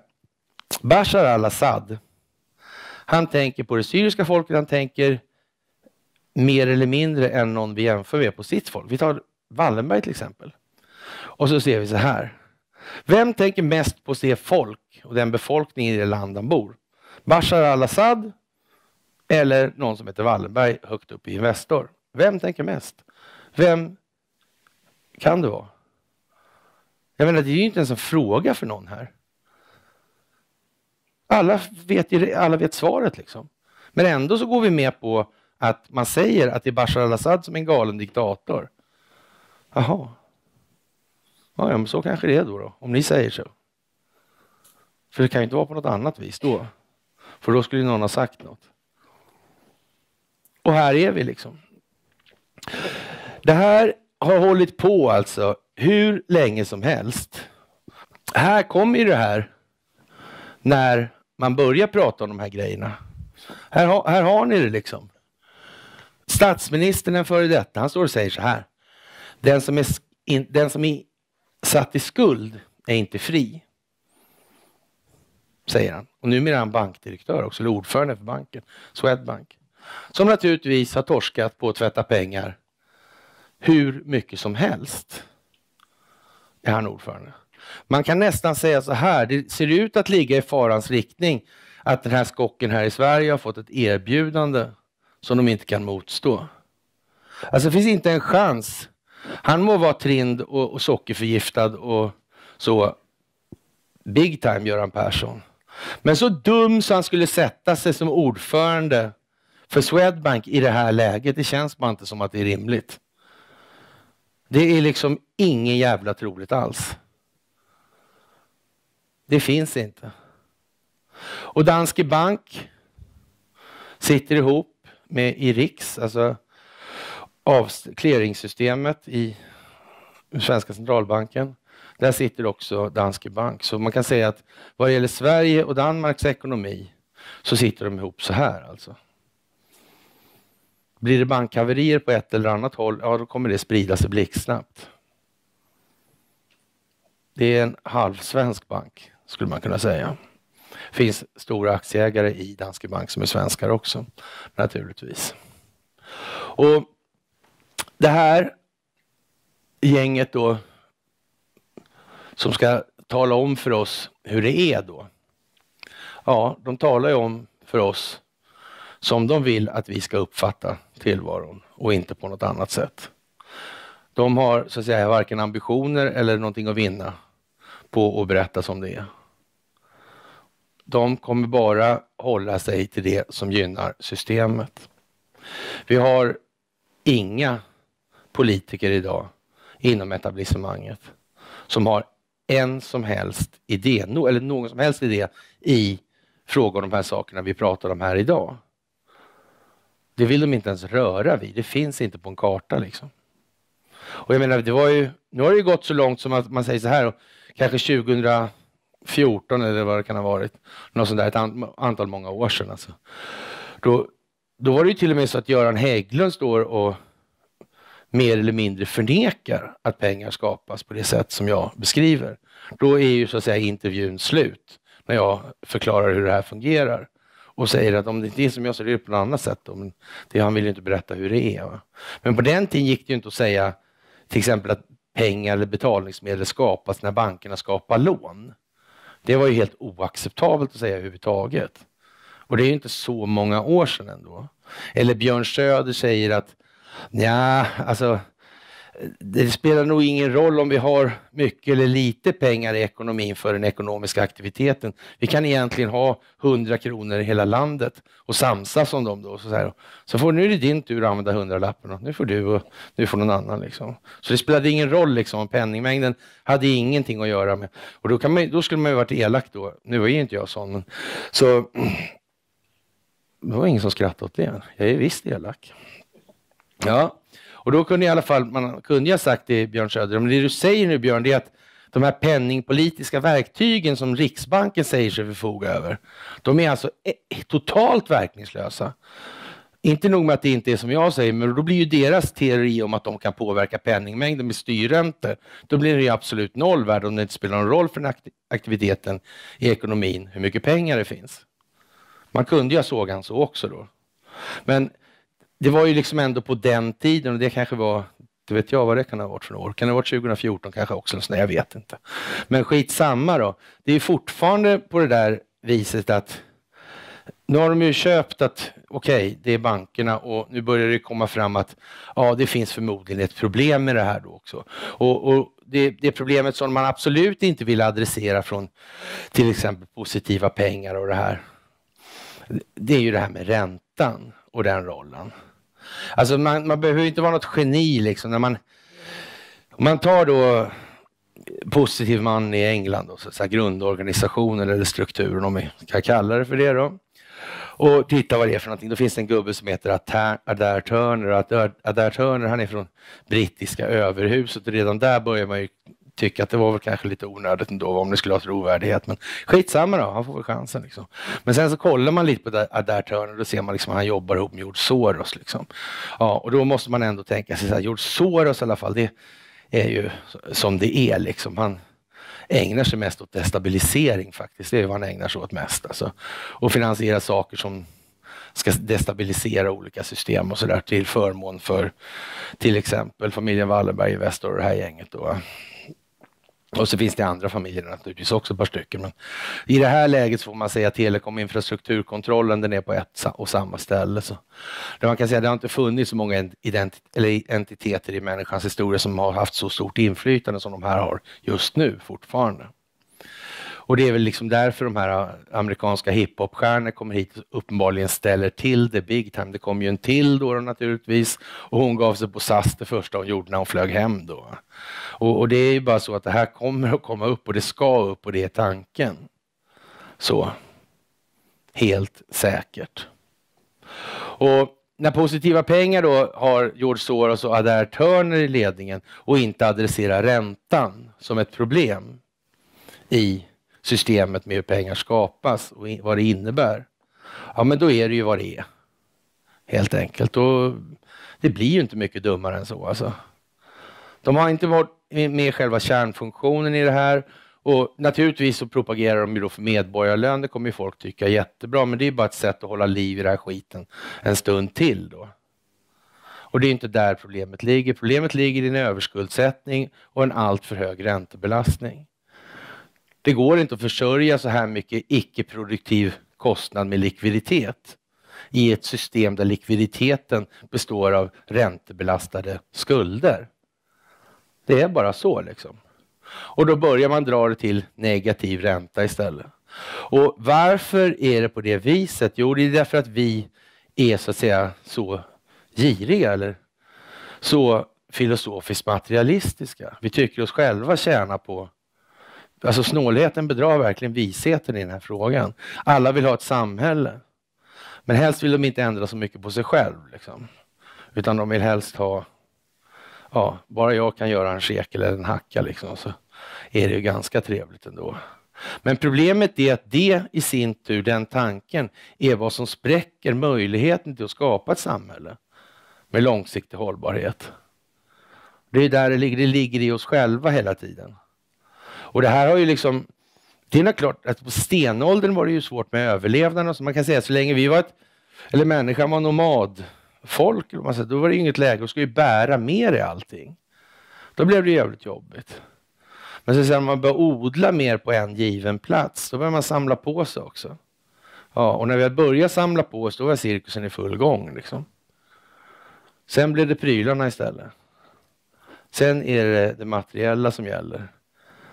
Och nu kan vi se, nu sitter vi med 19 biltelefoner, 8 tv-apparater och så vidare och så vidare och så vidare. Och är helt tomma på insidan. Det är ju vad det har lett fram till. Alltså, det är ju där vi står idag. Alltså den själsliga enfalden har ju aldrig varit så stor som den är idag. Men någonstans här nu så bryter det också just av det skälet. Folk fattar att jag blir inte glad om jag har 2 biltelefoner eller 3 biltelefoner själv. De flesta börjar ändå känna någon form av materiell mättnad. Det blir lite larvigt liksom. Men man orkar ju inte höra på någon som har köpt en ny bil liksom. Med nya fälgar till och med liksom. Jaha. Ja, okej. Men alltså någon har renoverat köket för 27,000 gången som någon har renoverat kök. Jag menar, det var bara det liksom. Folk renoverar kök som relationsterapi. Ja. Det är liksom, om man har en dålig relation så renoverar man köket så blir den bra sen. Så, det funkar. Ja.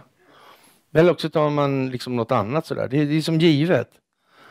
Alltså, problemet sitter i oss själva, därför har vi hamnat där vi har hamnat. Men för att komma därifrån så måste vi förändra oss själva då.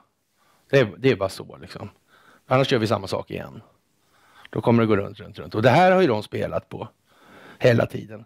Vår obenägenhet att förändra våra känslomässiga grundläggande värderingar, alltså där vi får känslorna ifrån. Det är som, så länge vi står kvar vid det gamla, då kommer vi ingen vart. När vi släpper det gamla, ni vet ju det själva, alla ni som sitter här inne vet så här. Allt det här, det visste ni inte från början som ni vet idag, det är helt säkert. Många av de saker som ni har lärt er i det här under ett antal år som ni har så att säga kommit på att allt är nog inte riktigt som de säger här nu, va? Ja, alla de saker ni har lärt er, de har ju förändrat er. Och den förändringen i sig gör er mer förändringsbenägna. Mer benägna att utveckla er själva också. Hela tiden. Alltså nu, om man tar någon sån här hyfsat given pryl som 9/11 då. Det är ju inte många här inne som tror att 9/11 gick till på det vis som står i Expressen. Eller Aftonbladet. Det är inte så många här inne som tror på det. Nej. Och det må ju vara så att det kanske var en av de första grejerna som man kom på att det där är nog inte riktigt som de säger faktiskt. Och nu i morgon är det första, va? Och sen är det andra på måndag och tredje på tisdag. Då kommer ju den här nya då från de här arkitekter och ingenjörer om 9/11. Och har du gjort då databeräkningar och allting det här på byggnad 7. Och nu är det så att säga färdighaft i den delen. Samtidigt kommer då de här Horowitz rapport till exempel, inte den delen som kommer om Comey nu utan det kommer nya delar, det kommer Hubers rapport också. Och det här kommer då framgå att då FBI, CIA, amerikanska utrikesdepartementet och amerikanska justitiedepartementet har ju bedrivit kriminell verksamhet då helt enkelt och det kommer bli en massa jävla åtal. Och då undrar ju vän av ordning om svensk underrättelsetjänst i alla fall deras uppgift att ta fram riktiga beslutsunderlag åt våra beslutsfattare. Det får vi vara överens om i alla fall. Det är därför man har underrättelsetjänst. Det ska ta fram underrättelser. Det hör man på ordet alltså. Det är det sådana pysslar med. Ja. Och det här ska ju inte vara sämsta kvaliteten, det som vem som helst kan googla fram på nätet. Utan de ska ju liksom ligga på förkant. Och då undrar ju vän av ordning då hur det då kommer sig att inte svenska regeringen har varit medvetna om det här. Och om de har varit medvetna om, varför står det fortfarande som de gör i tidningarna i så fall då? Kan inte de upplysa tidningarna om vad som händer? Är inte det deras skyldighet? Om demokrati bygger på en upplyst och medveten befolkning, då skulle det vara folket till känna för länge sedan. I rimlighetens namn. Det är det inte. Nej. Och nu har vi alltså en vecka som kommer då det kommer komma en massa sådana här saker. Som gör att svenska underrättelsetjänsten, svenska regeringen, svenska medier kommer se helt konstiga ut. Vad har ni gjort hela tiden? Menar att det här inte stämmer? Jag menar, det är ju de högsta juristerna i USA som sitter och säger så här. Vet de inte vad de gafflar om? Men vi här i Sverige, eller speciellt ni då, inte vi, men ni som sitter där, ni vet bättre vad som händer i USA, eller? Men hur ska man förklara det liksom? Det kommer bli jättesvårt att förklara. Med någon som helst trovärdighet i alla fall. Och då kan man ju säga att det här är ju redan avgjort så att säga. Man kan säga att när det gäller till exempel den här Russiagate-grejen. Den faller ju som ett jävla korthus på att den här Liran Papadopoulos, han har ju alltså varit avlyssnad, men han har ju sagt från början att han vet att det är straffbart att samarbeta och sådana här saker. Och då finns det så här, ja vad ska man säga, exculpatory evidence, men ja, utanpåliggande omständigheter kan vi kalla det för. Och när man har sökt de här avlyssningstillstånden i den här FISA-domstolen, alltså domstol man söker där tillstånd ungefär som vi får ett åklagarbeslut på att polisen får avlyssna. De måste ha en hel domstol där för det. Därför att vi håller inte på med sådana här trixigheter. Det är ingen risk att någon i Sverige skulle mygla någon gång. Nej, så vi har inte så noga som de har. Ja. Och då i alla fall, då har man ju då undanhållit delar av det som de här inspelade intervjuerna, de är med honom då Papadopoulos, de har man undanhållit för FISA-domstolen. Det är inte tillåtet alls, alltså, utan de ska ha all information. Ja. Här har man då transkriptioner på utskrifter av de här samtalen man har haft med honom. Ja. Och där framgår vad han säger. Men de har bara tagit valda delar i en ansökan. 4 gånger. Då. Och sen har de skrivit under också för säkerhets skull. Det innebär att de har gått med ned då. De har bevisligen undanhållit material och de har skrivit under på det. Ja, och det är ju kåken. Det är ju liksom FBI-chefen och det är Loretta Lynch och det är några till liksom. Sally Yates och de här. Men om det här nu är till och med som man kan läsa på, om det är öppet, liksom, för dokumenten är öppna. Då undrar ju vän av ordning, varför säger det ingenting här då? Det här gänget. Borde inte någon säga någonting någon gång åtminstone? Nej. De har bara den här bilden med kaklet liksom, med bussen. Det är bara full fart som gäller. De har inget val. De har inte ägnat sig för hårt. Ni ser inte Jimmy Åkesson babbla om det här. Det finns ju inte på en karta liksom.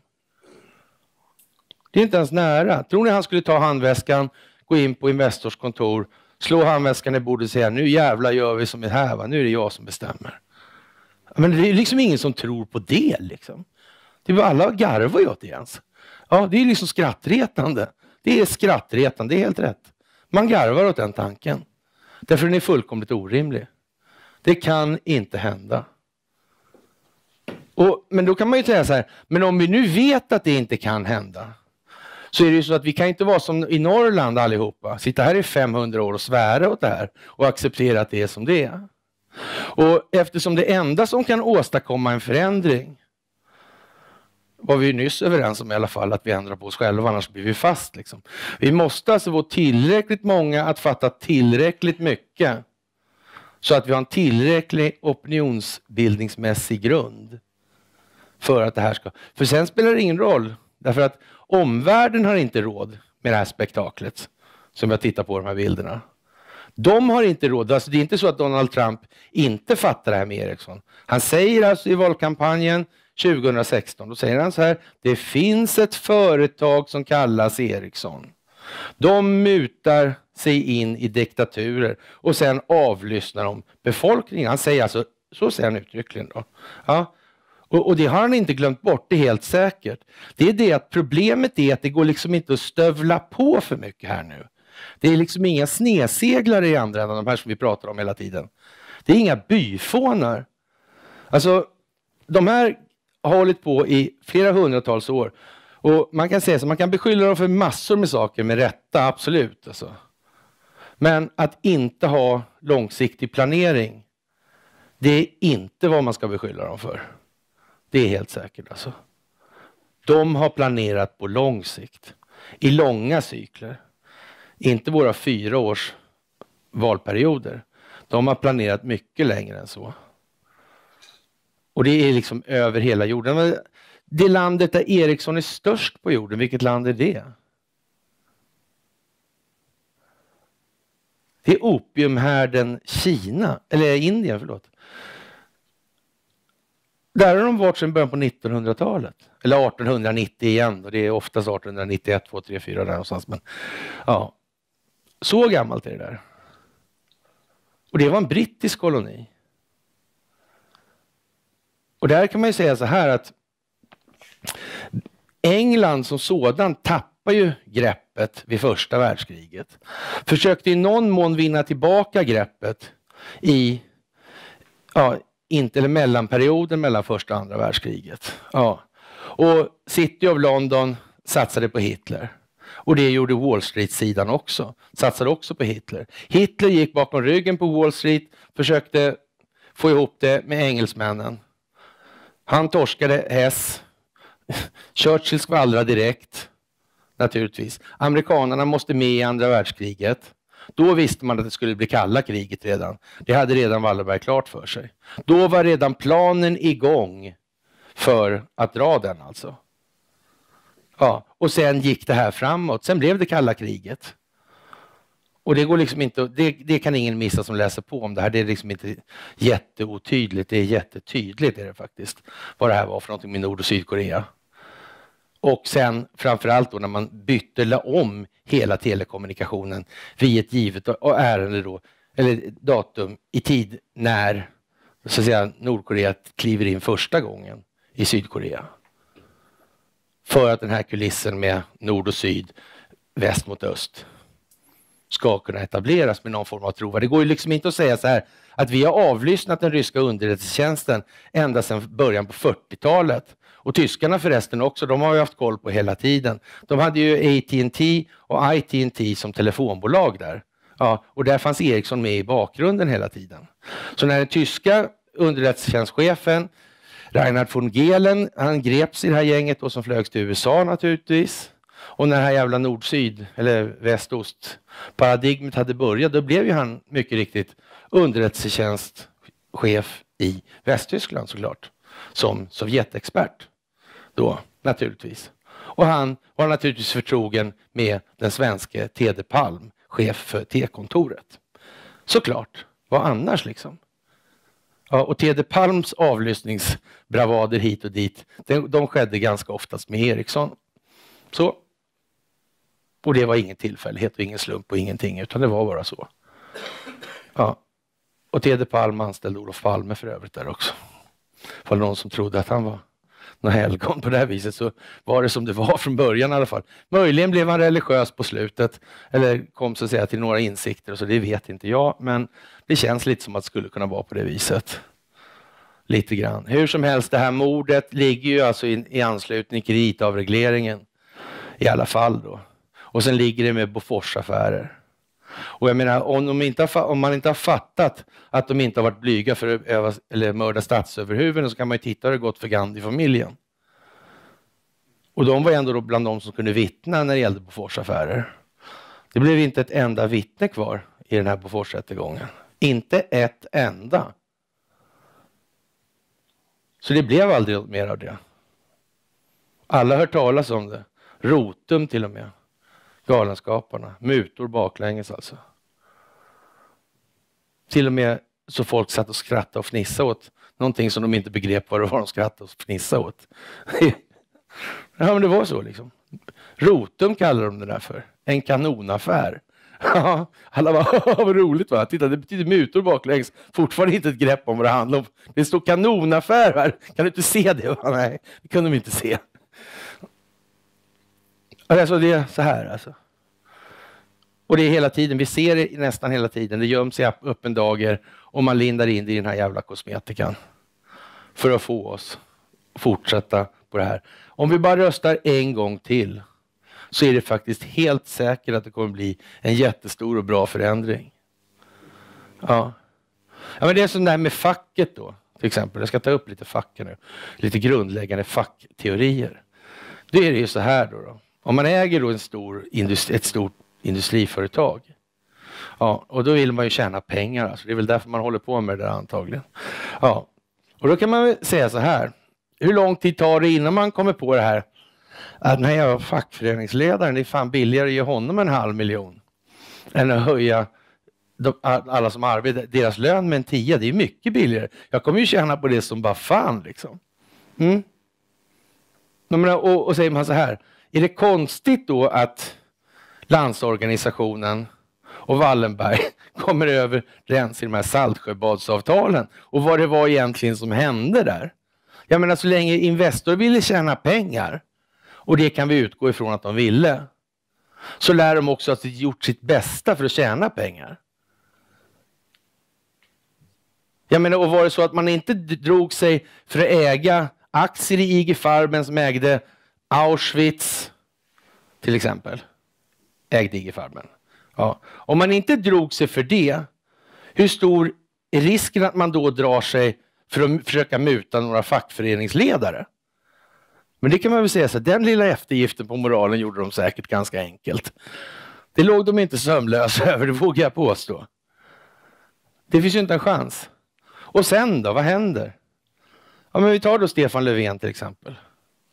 Vi kan ta ett annat exempel som är jävligt coolt, som aldrig har kommit upp. Alla vet hur jävla korrumperat det är i Göteborg. Va? Det är goa gubbars anda kallas det för. Va?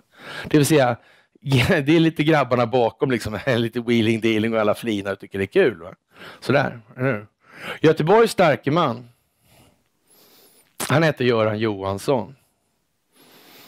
Ja, lite brännskadad och så såg lite ris ut, men skitsamma liksom. Han var liksom Göteborgs starke man. Ja. Man kan säga så här, det var under honom som goa gubbars anda förrodades mest, skulle jag vilja påstå, i modern tid. Så han har varit stark man länge där.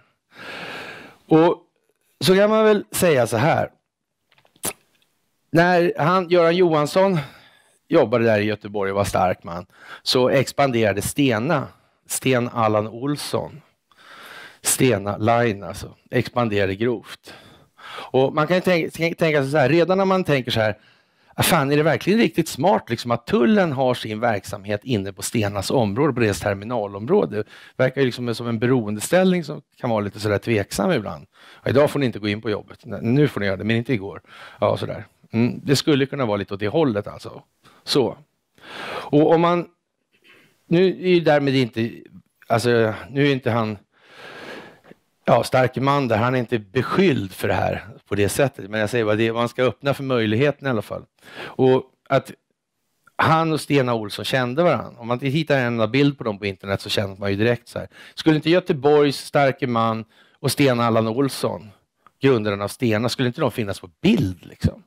Ja, då vet man ju, när det inte finns någon bild på dem, då vet man det är ju med flit liksom. Annars har det måste ha funnits invigningsbilder, det måste ha funnits det, va? Punkt slut. Och sen kan man ju bara ta ett tidningsklipp och se vem håller talet på begravningen. Ja, men det gör ju Göran Johansson såklart. Ja, så. Och då kommer det fram, nej men han träffar Stena och Allan Olsson varje dag liksom. Och han behövde bara ringa och gå dit, det var hur som helst då liksom. Han var död då. Jaha. Men det fanns inga bilder på dem. Men då kommer en jävla lustig grej då så här. Med Göran Johansson då. Han är egentligen fackgubbe i botten. Ja. Och han är fackgubbe för SKF. Ja. Och SKF, det är alltså det bolaget som har monopol på tillverkning och försäljning av kullager i hela den naziockuperade zonen. Vid den tiden när det begav sig för det. Så det var liksom den firman är ju liksom lite halvkänd för att sälja kullager både till Stalin, till tyskarna och till engelsmännen så alltså. Ja. Och det här protesterades ju, för det var ju ganska lätt att upptäcka, så det protesterades ju om öppet alltså. Men hur stor är risken då att som representant för SKF då, för fackföreningarna, att man inte känner ordföranden i Investor? Den kan vi se som helt obefintlig, vågar jag påstå. Ja, just det, precis. Ja. Den kan vi i alla fall se som helt obefintlig. Så när Iran i dagsläget tar en båt, ett fartyg, som heter Stena Impero. Ja, det vill säga staten i staten, den djupa staten. När de tar en båt i beslag som heter så, och den ägs alltså av Stena Line. Först försöker de med att den är flaggad för något annat land, men det är inte det som spelar roll, utan det som spelar roll, vem äger den egentligen? Då är det en signal på någonting. Det är en signal på att iranierna vet vad vi håller på med, helt säkert. Och om den här båten går på lätten eller olastad där, redan då kan man vara helt säker på att iranierna kommer dra öronen åt sig. Då är risken att den här så att säga är armerad med annat och måste gå sig igenom. Den är överhängande, för smäller den i luften, då är det helt säkert vilka som får skulden. Då hade Iran fått skulden. Helt bombis. Och därför måste den tas i beslag och gå sig igenom. Och det är därför måste det ta lång tid. Det är bara så. Och Sverige har som sagt ingen liten del eller roll i de här spelen. Och då är inte det öppen. Men ni kan ju fundera själva på hur skulle ni göra då om ni ska smuggla haubisar till Indien. Ja, ni lär ju inte kunna ta dem i väskan på tåget, så mycket kan vi ju konstatera. Och inte på flyget heller, de väger mellan 15 och 20 ton styck liksom. Och är det några hundar ni ska smuggla, då blir det lite skrymmande. Då måste ni ha resurser för att smuggla saker. Det är bara så. Och jag menar, det är ändå fundamentet för Göteborg nu vi pratar om. Jaha. Det var ju tråkig historia. Men det ligger väl i farans riktning åtminstone att tro att någon som jobbar på SKF känner till vilka som sitter i Investor och äger Investor, som äger SKF. Det finns det säkert en möjlighet till i alla fall. Det är inte osannolikt. Ja, nu blev ni deprimerade allihopa här. Ja, det är roligt att se i alla fall. Ja, det blir jag glad. Det tycker jag är trevligt. Ja, men med det då så får vi väl tacka för dagens tillställning så mycket och så upplyser ni era kompisar och där. Bra.